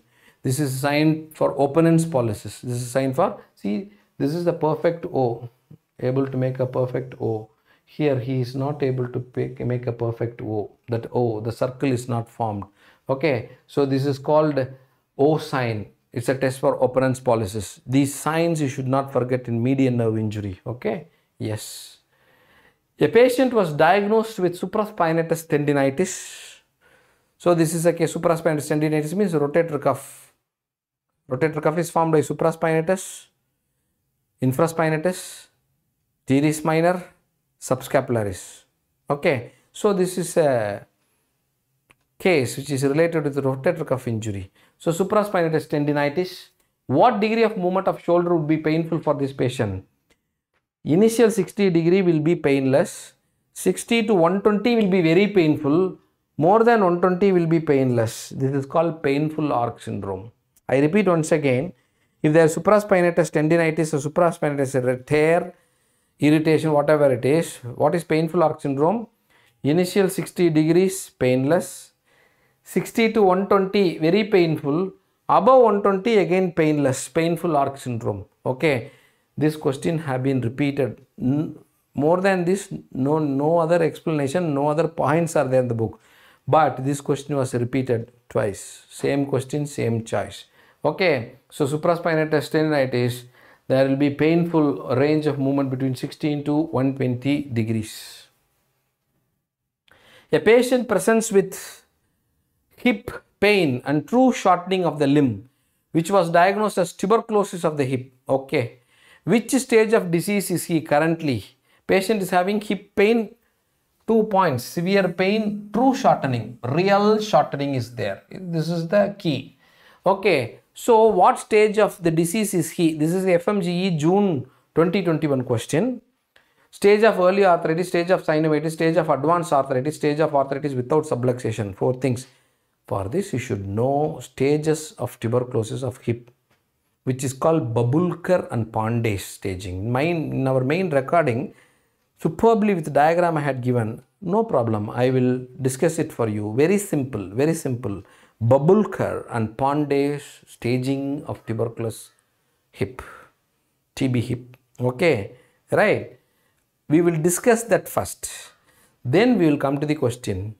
We can't make mistakes. Such a simple question for us. Okay, let us discuss the point first. Jambukeswaran and Pandey's clinico-radiological staging of tuberculosis of the hip.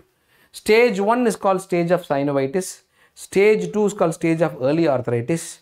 Stage 3 is called stage of late arthritis or advanced arthritis. Stage 4 is called stage of pathological dislocation. 4 stages. Very simple. Stage of synovitis, stage of early arthritis, stage of advanced arthritis, stage of pathological dislocation. Only 4. Now let us see. Stage of synovitis, what happens? It's a irritable hip. And Faber means flexion, attitude is flexion, abduction, external rotation. And there will be apparent lengthening. Terminal range of movements may be restricted by 25%. Stage of synovitis means synovium is inflamed, it is causing excessive secretion. So many fluids, lot of fluids are there inside the hip joint. That's called synovitis. So what happens? The hip is undergoing a position attitude called flexion, abduction, external rotation. When hip is flexed, abducted and external rotated, this allows the maximum capacity of the hip joint. Since excessive secretions are there, excessive synovitis means excessive fluid gets accumulated in the hip joint. Hip joint is going for a position of flexion, abduction, external rotation so that it can accommodate more fluid. Okay, so this is called stage 1 or stage of synovitis. So in flexion, abduction, external rotation, what happens to the limb length? Increased. Limb is lengthened. Okay, so this is stage of synovitis, stage 1. Stage 2, not treated in stage 1. It will go for stage of early arthritis. What happens? Articular cartilage damage. Then only it's called arthritis. Articular cartilage damage happens. So what happens to the hip? Flexion, it will go to a position attitude called flexion, adduction, internal rotation. Flexion, adduction, internal rotation. Okay. Apparent shortening. Not true shortening, apparent shortening happens here. Gluteus, quadriceps, muscle wasting. All range of movements are decreased by 50%. X-ray shows signs of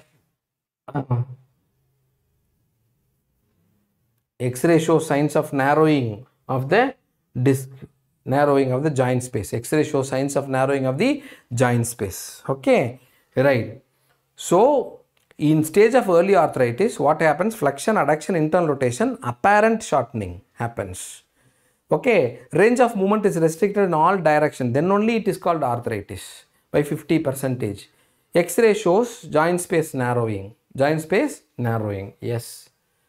Here in synovitis, X-ray will show you joint space widening. Here it will show you joint space narrowing. Coming to the third stage of Jambukeswaran and Pandey, stage of advanced arthritis or late arthritis, significant destruction of the articular surface. So flexion, adduction, internal rotation becomes more. That's called marked failure. That's called true shortening happens. Because the articular cartilage, joint space, everything is gone. So definitely the whole length is decreased. So true shortening, gross restriction of movement, X-ray, significant subchondral erosion and destruction. And the last stage is called stage of pathological dislocation.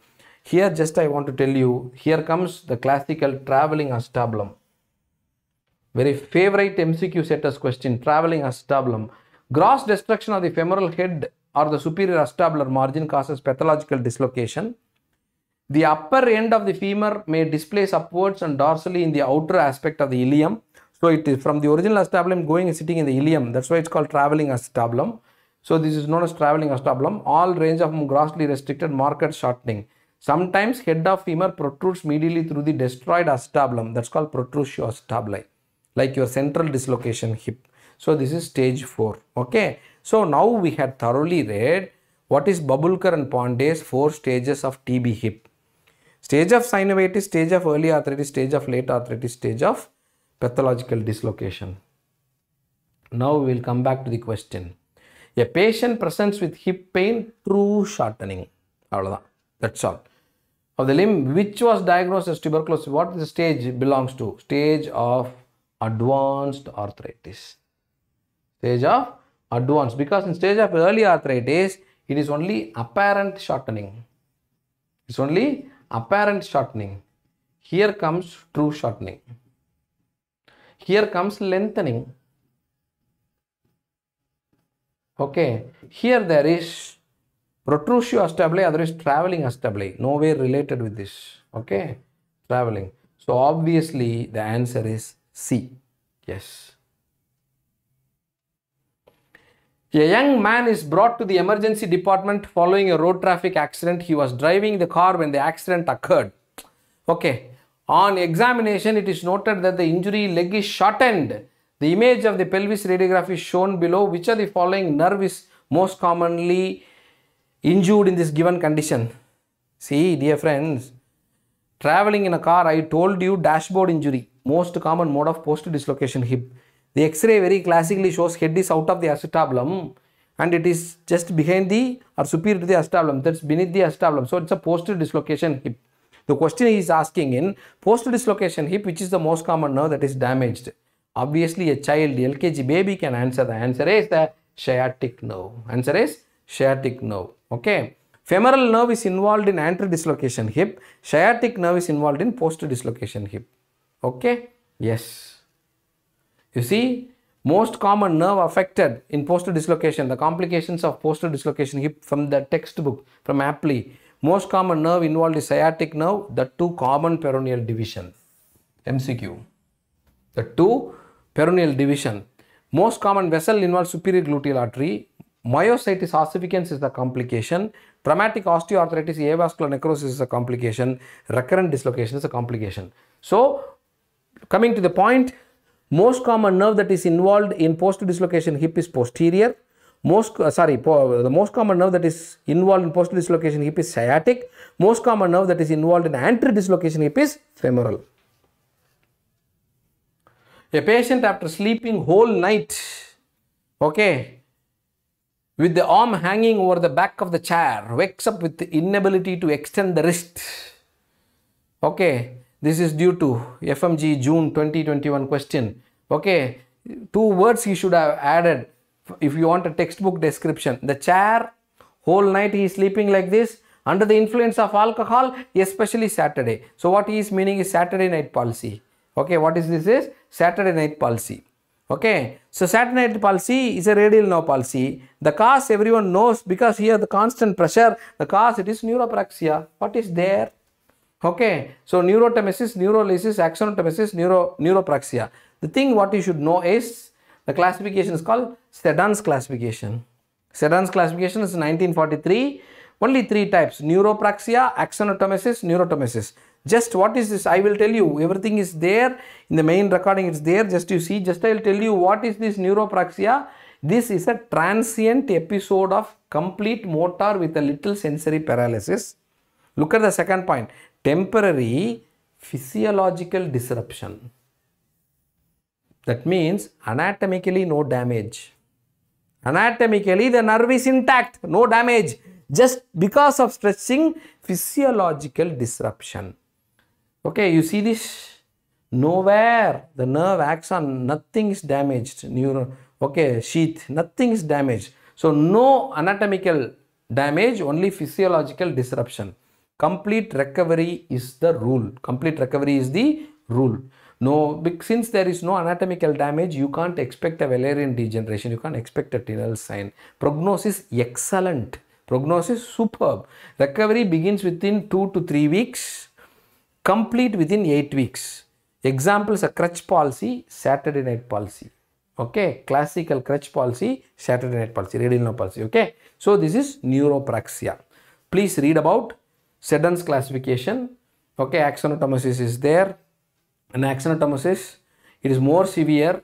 What is that? Loss of continuity of the axons with maintenance of the outer sheath. Outer sheath is maintained, only axon is cut. In neurotemesis, everything is cut. Everything is cut. This has the worst prognosis. Okay. Now coming to the next question. Look at the photograph. What is the splint depicted below? This is given in all our UG books. FMGE June 2021 question. This is called foot abduction orthosis. Foot abduction orthosis, which we will give for CTEV.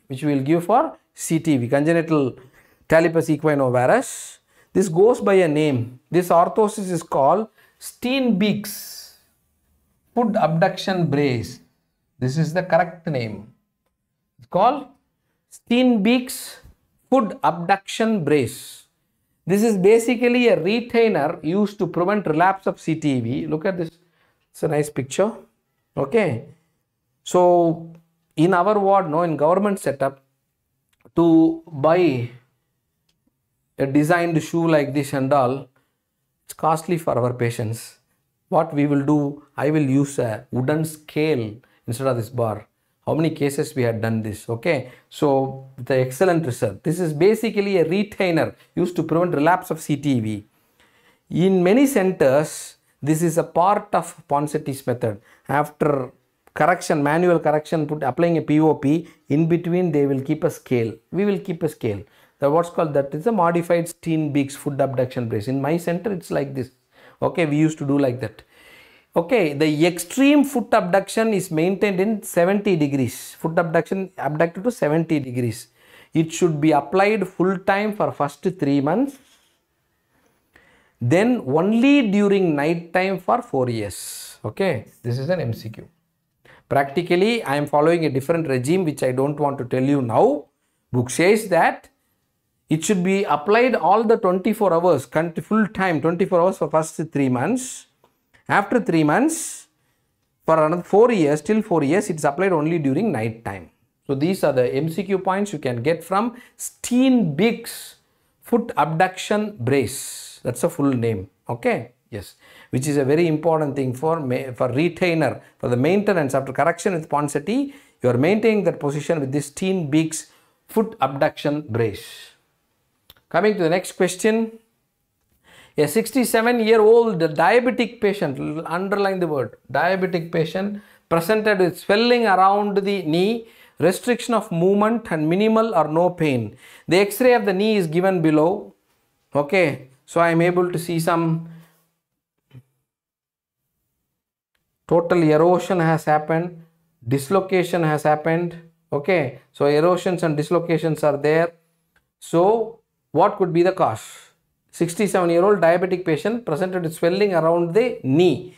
Okay, with minimum or no pain. No pain is the best answer. Many times, no, it is a painless condition. What is the cause? 67 diabetic. Definitely, this is what is called a Charcot's arthropathy. Otherwise, this is called neuropathic joint. This is called a neuropathic joint. Neuropathic joint. Very interesting. Very few points. Also known as neuropathic joint. It is progressive, degenerative and destructive joint disorder. Okay, it's a destructive joint disorder. Main pathology is abnormal pain sensation and proprioception. Because of long-standing neuropathy cause may be different. Diabetes is the most common cause. Many causes are there. Because of neuropathy, the joint sense is lost. The pain sense is lost. Proprioception is lost. So the joint get destructed. That is called Charcot. The famous physician Charcot. So it's called Charcot's joint. Other is called neuropathic joint. The question we can expect is, what are the causes of neuropathic joint? Most common cause in the whole world, dear friends, diabetes mellitus. How many cases to ortho department is referred from general surgery, you know? General surgery. In OP, this will be the, usually fight will be between orthopedicians and general surgeons in this area. General surgeons, daily they are referring a case. A lot of diabetic foot, neuropathic joint, ortho opinion. Orthopedicians say, this is osteolysis, we won't take. You have to take care of diabetic foot. Okay, right? Because why these guys, general surgeons are referring to us? Why we are not taking over the case? Prognosis is bad. Okay, that's the reason, right? So the most common cause is diabetes mellitus, most common cause. Olden days, syphilis, leprosy, all these things, no, nerve sensation is leprosy, meningomyelocele, that is spina bifida. What is meaning is spina bifida occulta, okay, spina bifida occulta, meningomyelocele, spinal cord injury, and syringomyelia. Syringomyelia is very peculiar in one sense, dear friends. Charcot joint happens in the shoulder. When somebody is developing neuropathic joint or shoulder joint, so Charcot's joint in the shoulder, you should rule out syringomyelia. Syringomyelia causes the Charcot joints of the shoulder. Other things, no, the most common area by this diabetes, leprosy, everything is foot and knee. Okay, yes. Two types that's not needed for us, atrophic and hypertrophic types, and book says atrophic type is the most common among the two. X-ray features usually described, no, usually the standard teaching by my professor, right, in my college, no, it is described by 6 Ds. Usually X-ray shows distended joint, density increase, that is sclerosis will be there, debris, that is bone will be thrown into small pieces, debris, they are called loose bodies, debris, dislocated joint, disorganized joint, destruction joints, osteolysis. My professor, instead of destruction, he used the word dissolving joint. Instead of destruction, my professor will say, you better change the word from the book to dissolving. But I can't change the bookish teaching for you. So these are the things. In X-rays, what you can see a distended joint, you can see a sclerosed joint, you can see small loose bodies in the joint, you can see a dislocated joint, you can see a disorganized joint, you can see a dissolved joint or a destroyed joint. That's called osteolysis. Absorbed, nothing will be there. You can see just an absorption. You see the previous X-ray here in the question, a dislocated joint, a disorganized joint. Here you are able to see small bits. They are called debris, loose bodies. Okay.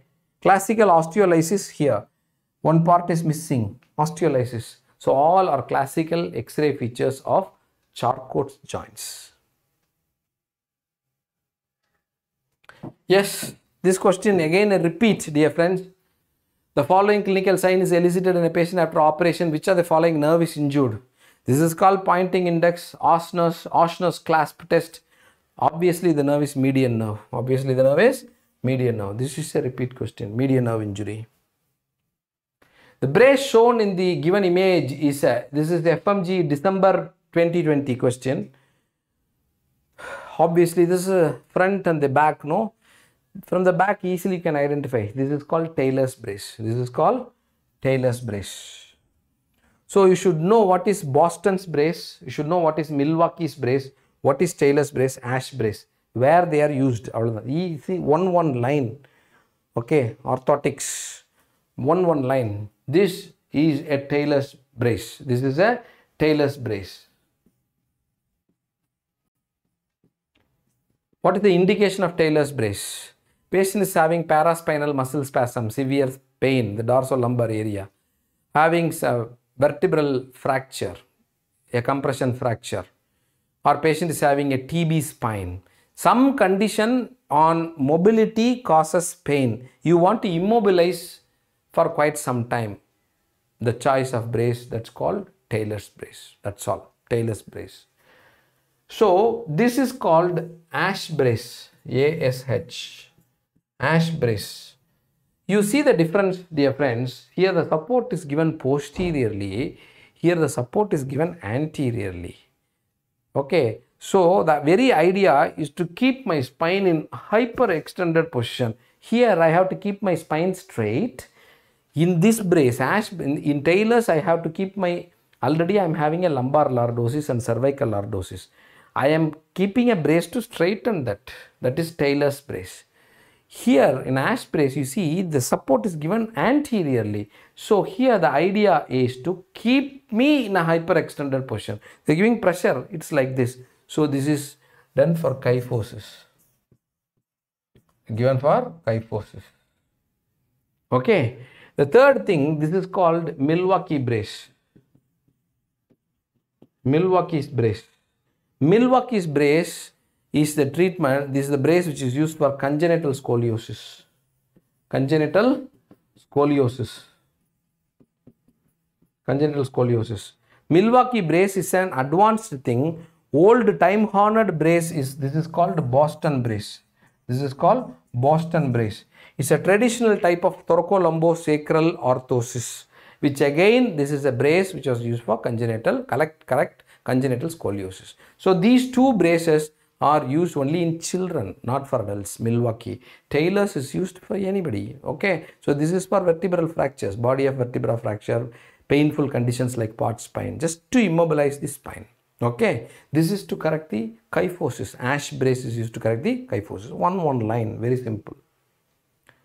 A 30-year-old male comes to the casualty with history of road traffic accident, left hip pain. On examination, leg is flexion, abduction, external rotation. You see, not flexion, adduction, internal rotation. Flexion, abduction, external rotation. With lengthening of the limb. The diagnosis is over. This is anterior dislocation hip. Already I told you, this is a repeat question. Posterior dislocation hip, flexion, adduction, internal rotation. Anterior dislocation hip, flexion, abduction, external rotation. So, no problem. Anterior dislocation is very rare. Mechanism of injury, posterior dislocation hip, I said dashboard injury. Okay, it is dashboard injury. It is dashboard injury. In anterior dislocation hip, it is forced abduction and lateral rotation, violent RTA, air crash. Okay, yes. So that's what in clinics we used to discuss when we discuss students. Posterior dislocation hip, it's a mediocre injury, whereas anterior dislocation hip is a costly injury because this follows air crash. Very costly. In anterior dislocation hip, the most common nerve involved, I told you earlier, femoral nerve, and vascular sign of Naruth is negative. Is negative, yes. So identify the diagnosis. Identify the diagnosis. You look at the picture, identify the diagnosis. I am able to see some child sitting. I am able to see a low hairline and a short neck. Low hairline and a short neck. Okay. So this is classically what is called a Klippel-Feil syndrome. This is what is classically called a Klippel-Feil syndrome. In image-based discussion, beautiful pictures are there. In essential one-liners of PrepLadder, beautiful pictures are there. Go through. All the videos are available for free. Just go through that. Okay, Klippel-Feil syndrome. What is Klippel-Feil syndrome? Okay, what is Klippel-Feil syndrome? You see, this is normal cervical vertebra. Okay, 1, 2, 3, 4, 5, 6, 7. Okay, 1, 2, 3, 4, 5, 6, 7. Normal cervical vertebra. Normal cervical lordosis is there. You see here, when you see this picture, few of the cervical vertebrae are fused together to form only one single unit, man. Okay, I am able to see only 3 distinct things. You are able to see the difference. I will wipe it out. You just see again. See? So, what is Klippel-Feil syndrome? Congenitally fused cervical vertebra. Congenitally fused cervical vertebra is called Klippel-Feil syndrome. Congenitally fused cervical vertebra, what will happen? The length of the neck becomes short like this. See the picture. And there will be low hairline, low set ear, low hairline. When you see a picture like this, immediately the thing that comes to your mind, can it be Downs? Because in Downs also short neck and low hairline. In Downs there will be mental retardation. In Klippel-Feil syndrome there is no mental retardation. Mentation is 100% normal. The most common condition that is associated with Klippel-Feil syndrome is sprungle shoulder. Congenitally elevated scapula. Okay. So here identify the diagram. The diagram classically it's a Klippel-Feil syndrome. Klippel-Feil syndrome is commonly associated with sprungle shoulder. So commonly associated with sprungle shoulder. Sprungle shoulder is congenitally elevated scapula. On one side scapula is at a higher level. Okay. Yes. A 25-year-old male presented to the emergency department with pain and swelling of the right knee. Radiograph shows the following finding. What's the diagnosis? Obviously, what is that? I'm able to see 2 poles separate that. So obviously, it's patellar fracture. Okay. There is no second differential diagnosis. It's not a difficult one. Very straightforward, simple question. Patellar fracture, I told you already, this is a repeat. I told you it is divided into undisplaced, displaced. It is displaced again into transverse. That's the most common type. This is transverse is the most common type. Okay, 85%. Next common type is comminuted. And the only point just you want to, the view of choice to see patella is make the patient lie down in prone position, keep the cassette down, pass the beam from above, and that is called a skyline view. This is called a skyline view of the patella. Skyline view of the patella. This is the X-ray view of choice to visualize patella. When you take this view, you will not miss even a crack fracture. So X-ray view of choice to visualize patella is skyline view, otherwise called axial view.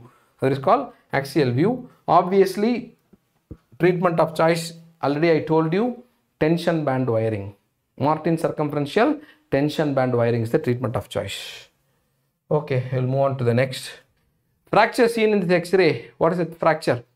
See, this is the forearm X-ray. Carpal bones, metacarpals, radius ulna I am able to see. I am able to see the lower third of radius is fractured. Radio-ulnar joint is disrupted. The lateral view I am seeing disruption of the radio-ulnar joint. In AP view I am seeing the lower third radius fracture. So this is nothing but a Galeazzi fracture. The diagnosis is Galeazzi fracture. Okay. So if you know the definition of these four, we can go to the next question. Okay. Galeazzi fracture is fracture lower third radius with distal radio-ulnar subluxation. Galeazzi fracture is fracture lower third radius with distal radio-ulnar joint subluxation. Monteggia's fracture is fracture upper third ulna with radial head subluxation. Radial head is in the proximal radio-ulnar joint. So I repeat once again. Monteggia's fracture is fracture upper third ulna with proximal radio-ulnar joint dislocation.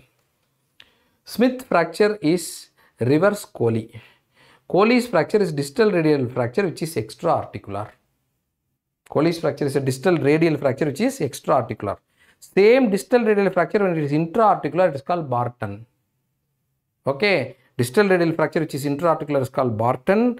Distal radial fracture which is extra-articular is called Coley's. In Coley's there should be dorsal tilt and dorsal displacement of the distal fragment.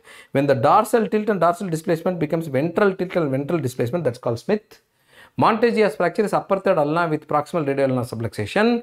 Galeazzi is lower third radius with distal radio-ulnar joint subluxation. That's over. Yes.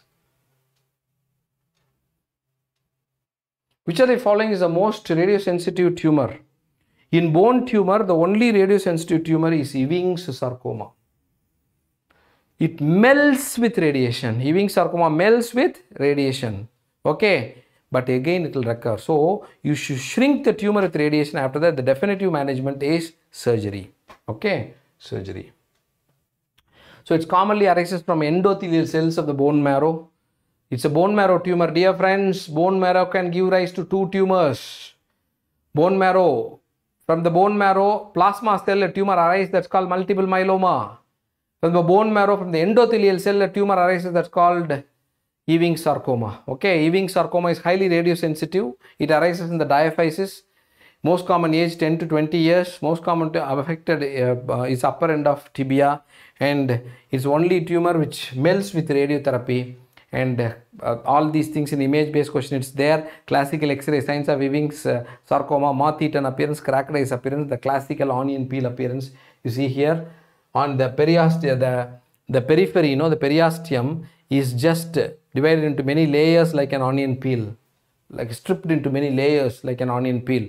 So Ewing's sarcoma is called onion peel appearance. Repeatedly they are asking only this onion peel appearance again and again. Two more appearances are there given in the book. One is called moth-eaten appearance of the bone. Another is cracked eyes appearance of the bone. In image based question, you can see all these things with X-rays. Just go and revise that one more time. You just see. Okay. So it's right. A 45-year-old male patient present to the OPD with complaints of increasing pain in his right hand over the past few months. On examination, there is a palpable lump, and an X-ray was done which is given below. Which of the following is the most probable diagnosis? For that, when you see this X-ray, you should know this is from the finger. The X-ray should know some sort of abnormality is there. What is this abnormality? When you are able to identify, the diagnosis is easy. There is some calcification, and this calcification is classically, this is called popcorn calcification.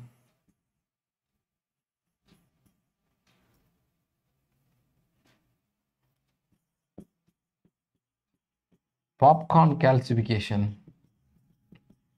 Whenever it is popcorn calcification, only diagnosis is chondrosarcoma.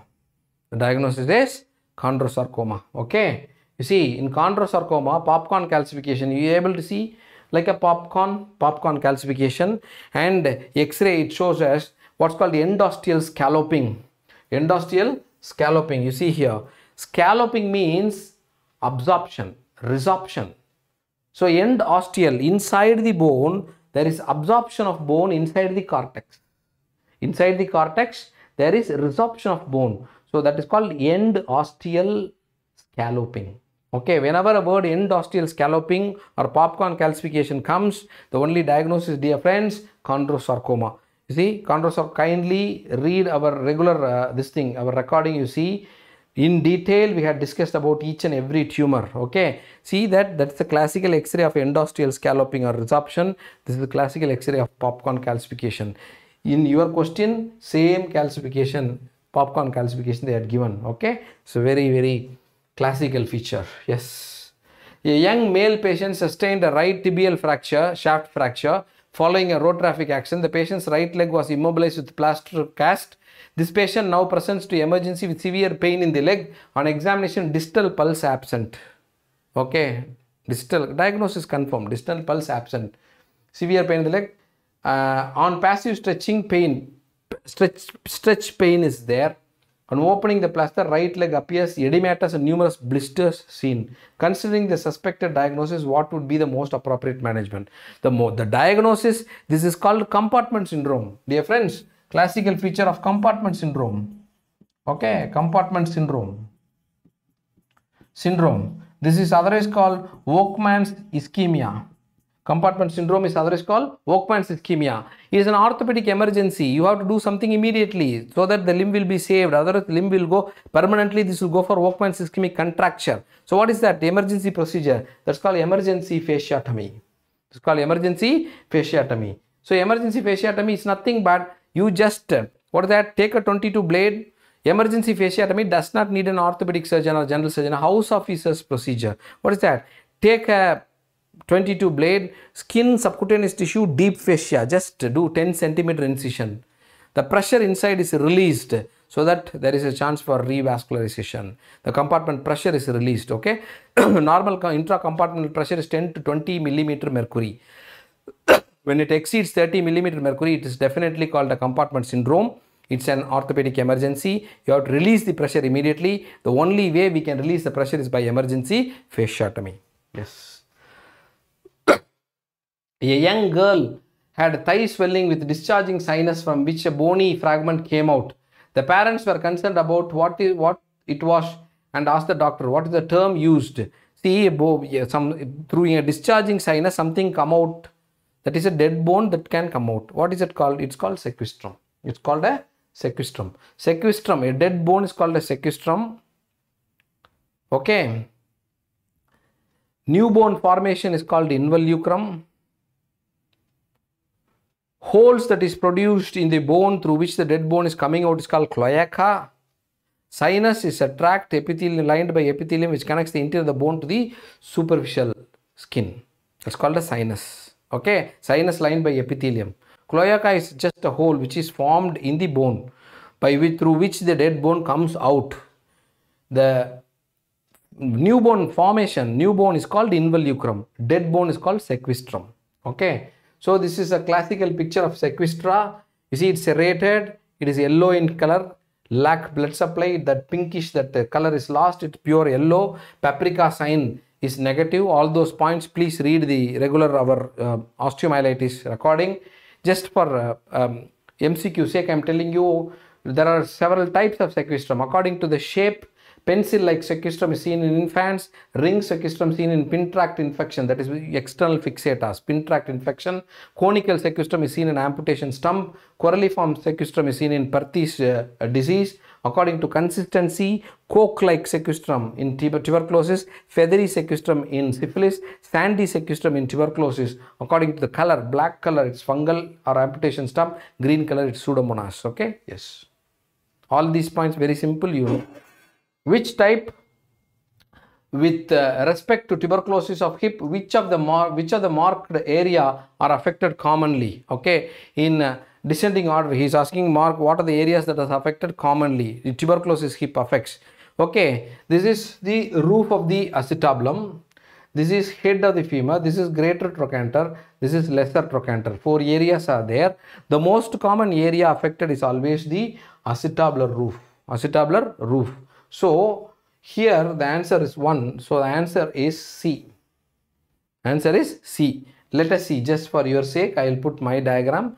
The initial focus of tuberculous lesion in hip starts any of the following in descending order. Okay. The most common area affected is acetabular roof. This is the second common area, that is epiphysis of the femoral head. Then metaphysis of the femoral neck. This is the area, metaphysis of the femoral neck. This is called Babcock's triangle. And the fourth area is greater trochanter, and the last thing it is synovium. Okay, so these are the area of affection of tuberculosis of the hip. A 30-year-old female developed a tumor at the knee joint. Biopsy image is given below and shows multinucleated osteoclast-like giant cell. Obviously, he had given the diagnosis. What is the most likely condition? This is FMGE August 2020 question. So obviously, multinucleated giant cell, it should be an osteoclastoma or giant cell tumor. Only thing, what is the closest? I want to tell you only one extra point in this slide, dear friends. What is the closest possible? What is the closest possible differential diagnosis for this giant cell tumor, multinucleated giant cell? Exact picture you are able to see here. You see. Okay, so multinucleated giant cells, you are able to see. Closest possible diagnosis is aneurysmal bone cyst. In aneurysmal bone cyst also, exactly you will see multinucleated giant cell like this. What is the only difference? Aneurysmal bone cyst means, aneurysm means something with blood vessel, which has blood. Blood has hemoglobin, hemoglobin has hemosiderin. So when multinucleated giant cell mixed with hemosiderin, it is aneurysmal bone cyst. You are seeing only multinucleated giant cell, no hemosiderin, it is giant cell tumor. Okay, yes. A patient who had a history of fracture of his right leg came for the following follow-up appointment where his cast was removed for assessment. The doctor found that the area was deformable but not displaceable. Okay, that's bendable but you can't displace it totally. Okay, and thus he reapplied the cast. What stage of fracture healing the patient? So definitely it is going in the stage of soft callus. What are the stages of bone healing? Who gave the stage of bone healing? Sir John Chanley. Sir John Chanley gave the stages of bone healing. Stage of impaction, stage of induction, stage of hematoma formation, stage of soft tissue, soft callus formation, stage of hard callus formation, stages of consolidation, finally it is remodeling. These are the stages. When hard callus is formed, it is not deformable, it is not displaceable. In soft callus, it is deformable but not displaceable. So it is in stage of soft callus. Okay. This is called Hunter's staging. I repeat once again, what is Hunter's staging? Sir John Hunter. Hunter's staging, stage of impaction, stage of microcurrent induction, stage of hematoma formation. Hematoma is the foundation of callus, soft tissue callus, soft callus formation, hard callus formation, consolidation, remodeling. Okay, yes. What is the X-ray finding seen in patient with fluorosis? Fluorosis obviously causes sclerotic changes.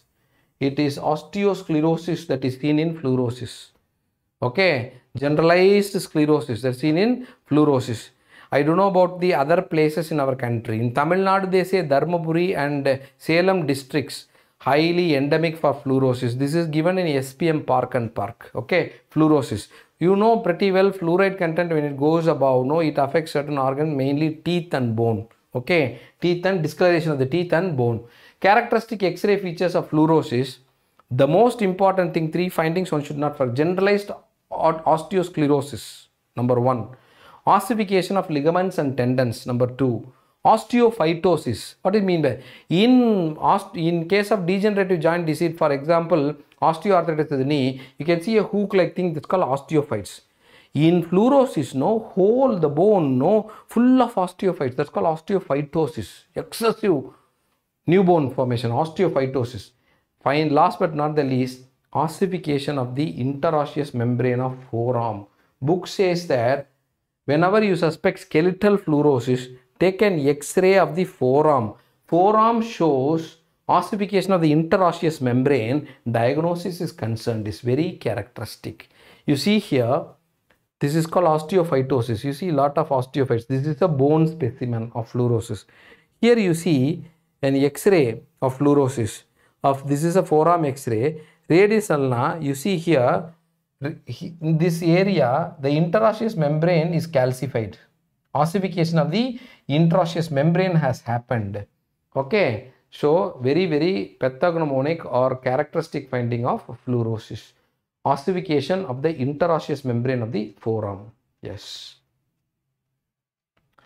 And a mother with history of breach, first risk factor, during her pregnancy brings her newborn baby to the OPD. On examination, the doctor notices asymmetric thigh folds in her child with limited abduction of the thigh and gets a click sound on doing so. This is called orthopedig's test. Yes or no? Classically, he is giving all the features of congenital dislocation hip, otherwise called developmental dysplasia hip, breech presentation, female child. Okay. And what is that? Asymmetrical thigh folds. Click sound when trying to do an abduction internal rotation of the hip gives a click sound. That's called orthopedig's test. And a brace that is shown in the picture is prescribed by the doctor. What is the diagnosis? What is this brace? The diagnosis is congenital dislocation hip. There is no second thought. Very, very basic question. You should know what is this harness called. This brace, no, this is called Pavlik. P-A-V-L-I-K. Pavlik harness. This is called Pavlik harness. Okay, it's called a Pavlik harness. Right? Pavlik harness. No, this is what is that? What is the very function? It is keeping the hip and it prevents further dislocation. Reduce the hip and fix it in 45-degree flexion, 45-degree abduction. This is 45-degree flexion, 45-degree abduction of the hip. This is not total immobilization like a POP cast. Okay, some sort of movement is allowed. The child will be happy, is possible, but it will not allow the movement to such an extent that hip will get dislocated again. So this is called Pavlik harness. Okay, Pavlik harness. One of the very important treatment in early stages of developmental dysplasia hip, like your what is that? Steenbeek's orthosis, which is a retainer thing for CTV. Pavlik harness is a retainer for CDH. Okay, yes. A child is unstable to carry supination and pronation movement, but it's able to flex his elbow.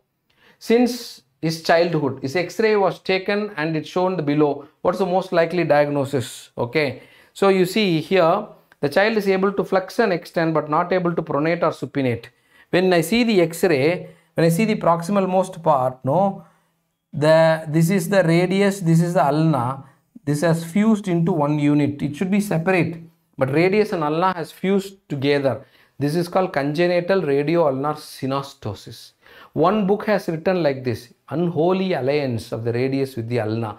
Okay, so this is congenital radio-ulnar synostosis. This is distal radio-ulnar. This is proximal radio-ulnar. Here the proximal part. They had given radio-ulnar synostosis. Two choices are there. Distal radio-ulnar, proximal radio-ulnar. Distal radio-ulnar is not united. Proximal radio-ulnar is united. So it's proximal radio-ulnar synostosis. Okay. So this is very simple. And you see this is an anatomical picture which shows the proximal. Okay. This is the radius and the ulna totally is joined together. See our classical X-ray. This is in our main recording. In pediatric orthopedics, you see the proximal radio-ulnar joint had undergone fusion.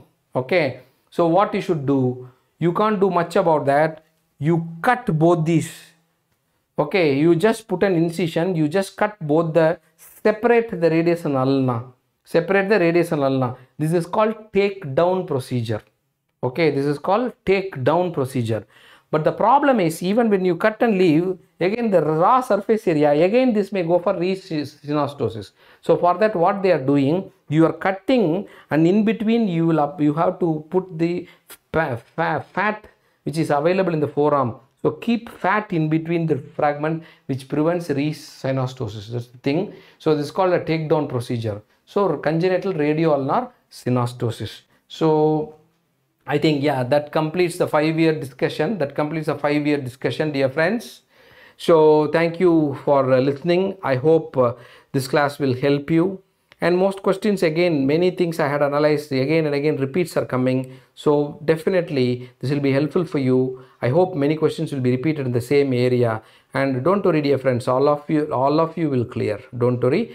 FMG, it's a very interesting and exam. You will clear. All the best for you. Again, I request from my side, if somebody is seeing for the first time, please subscribe our channel, and you are a regular visitor, please, if you like it, give a like and share it to your friends. Thank you so much, dear friends.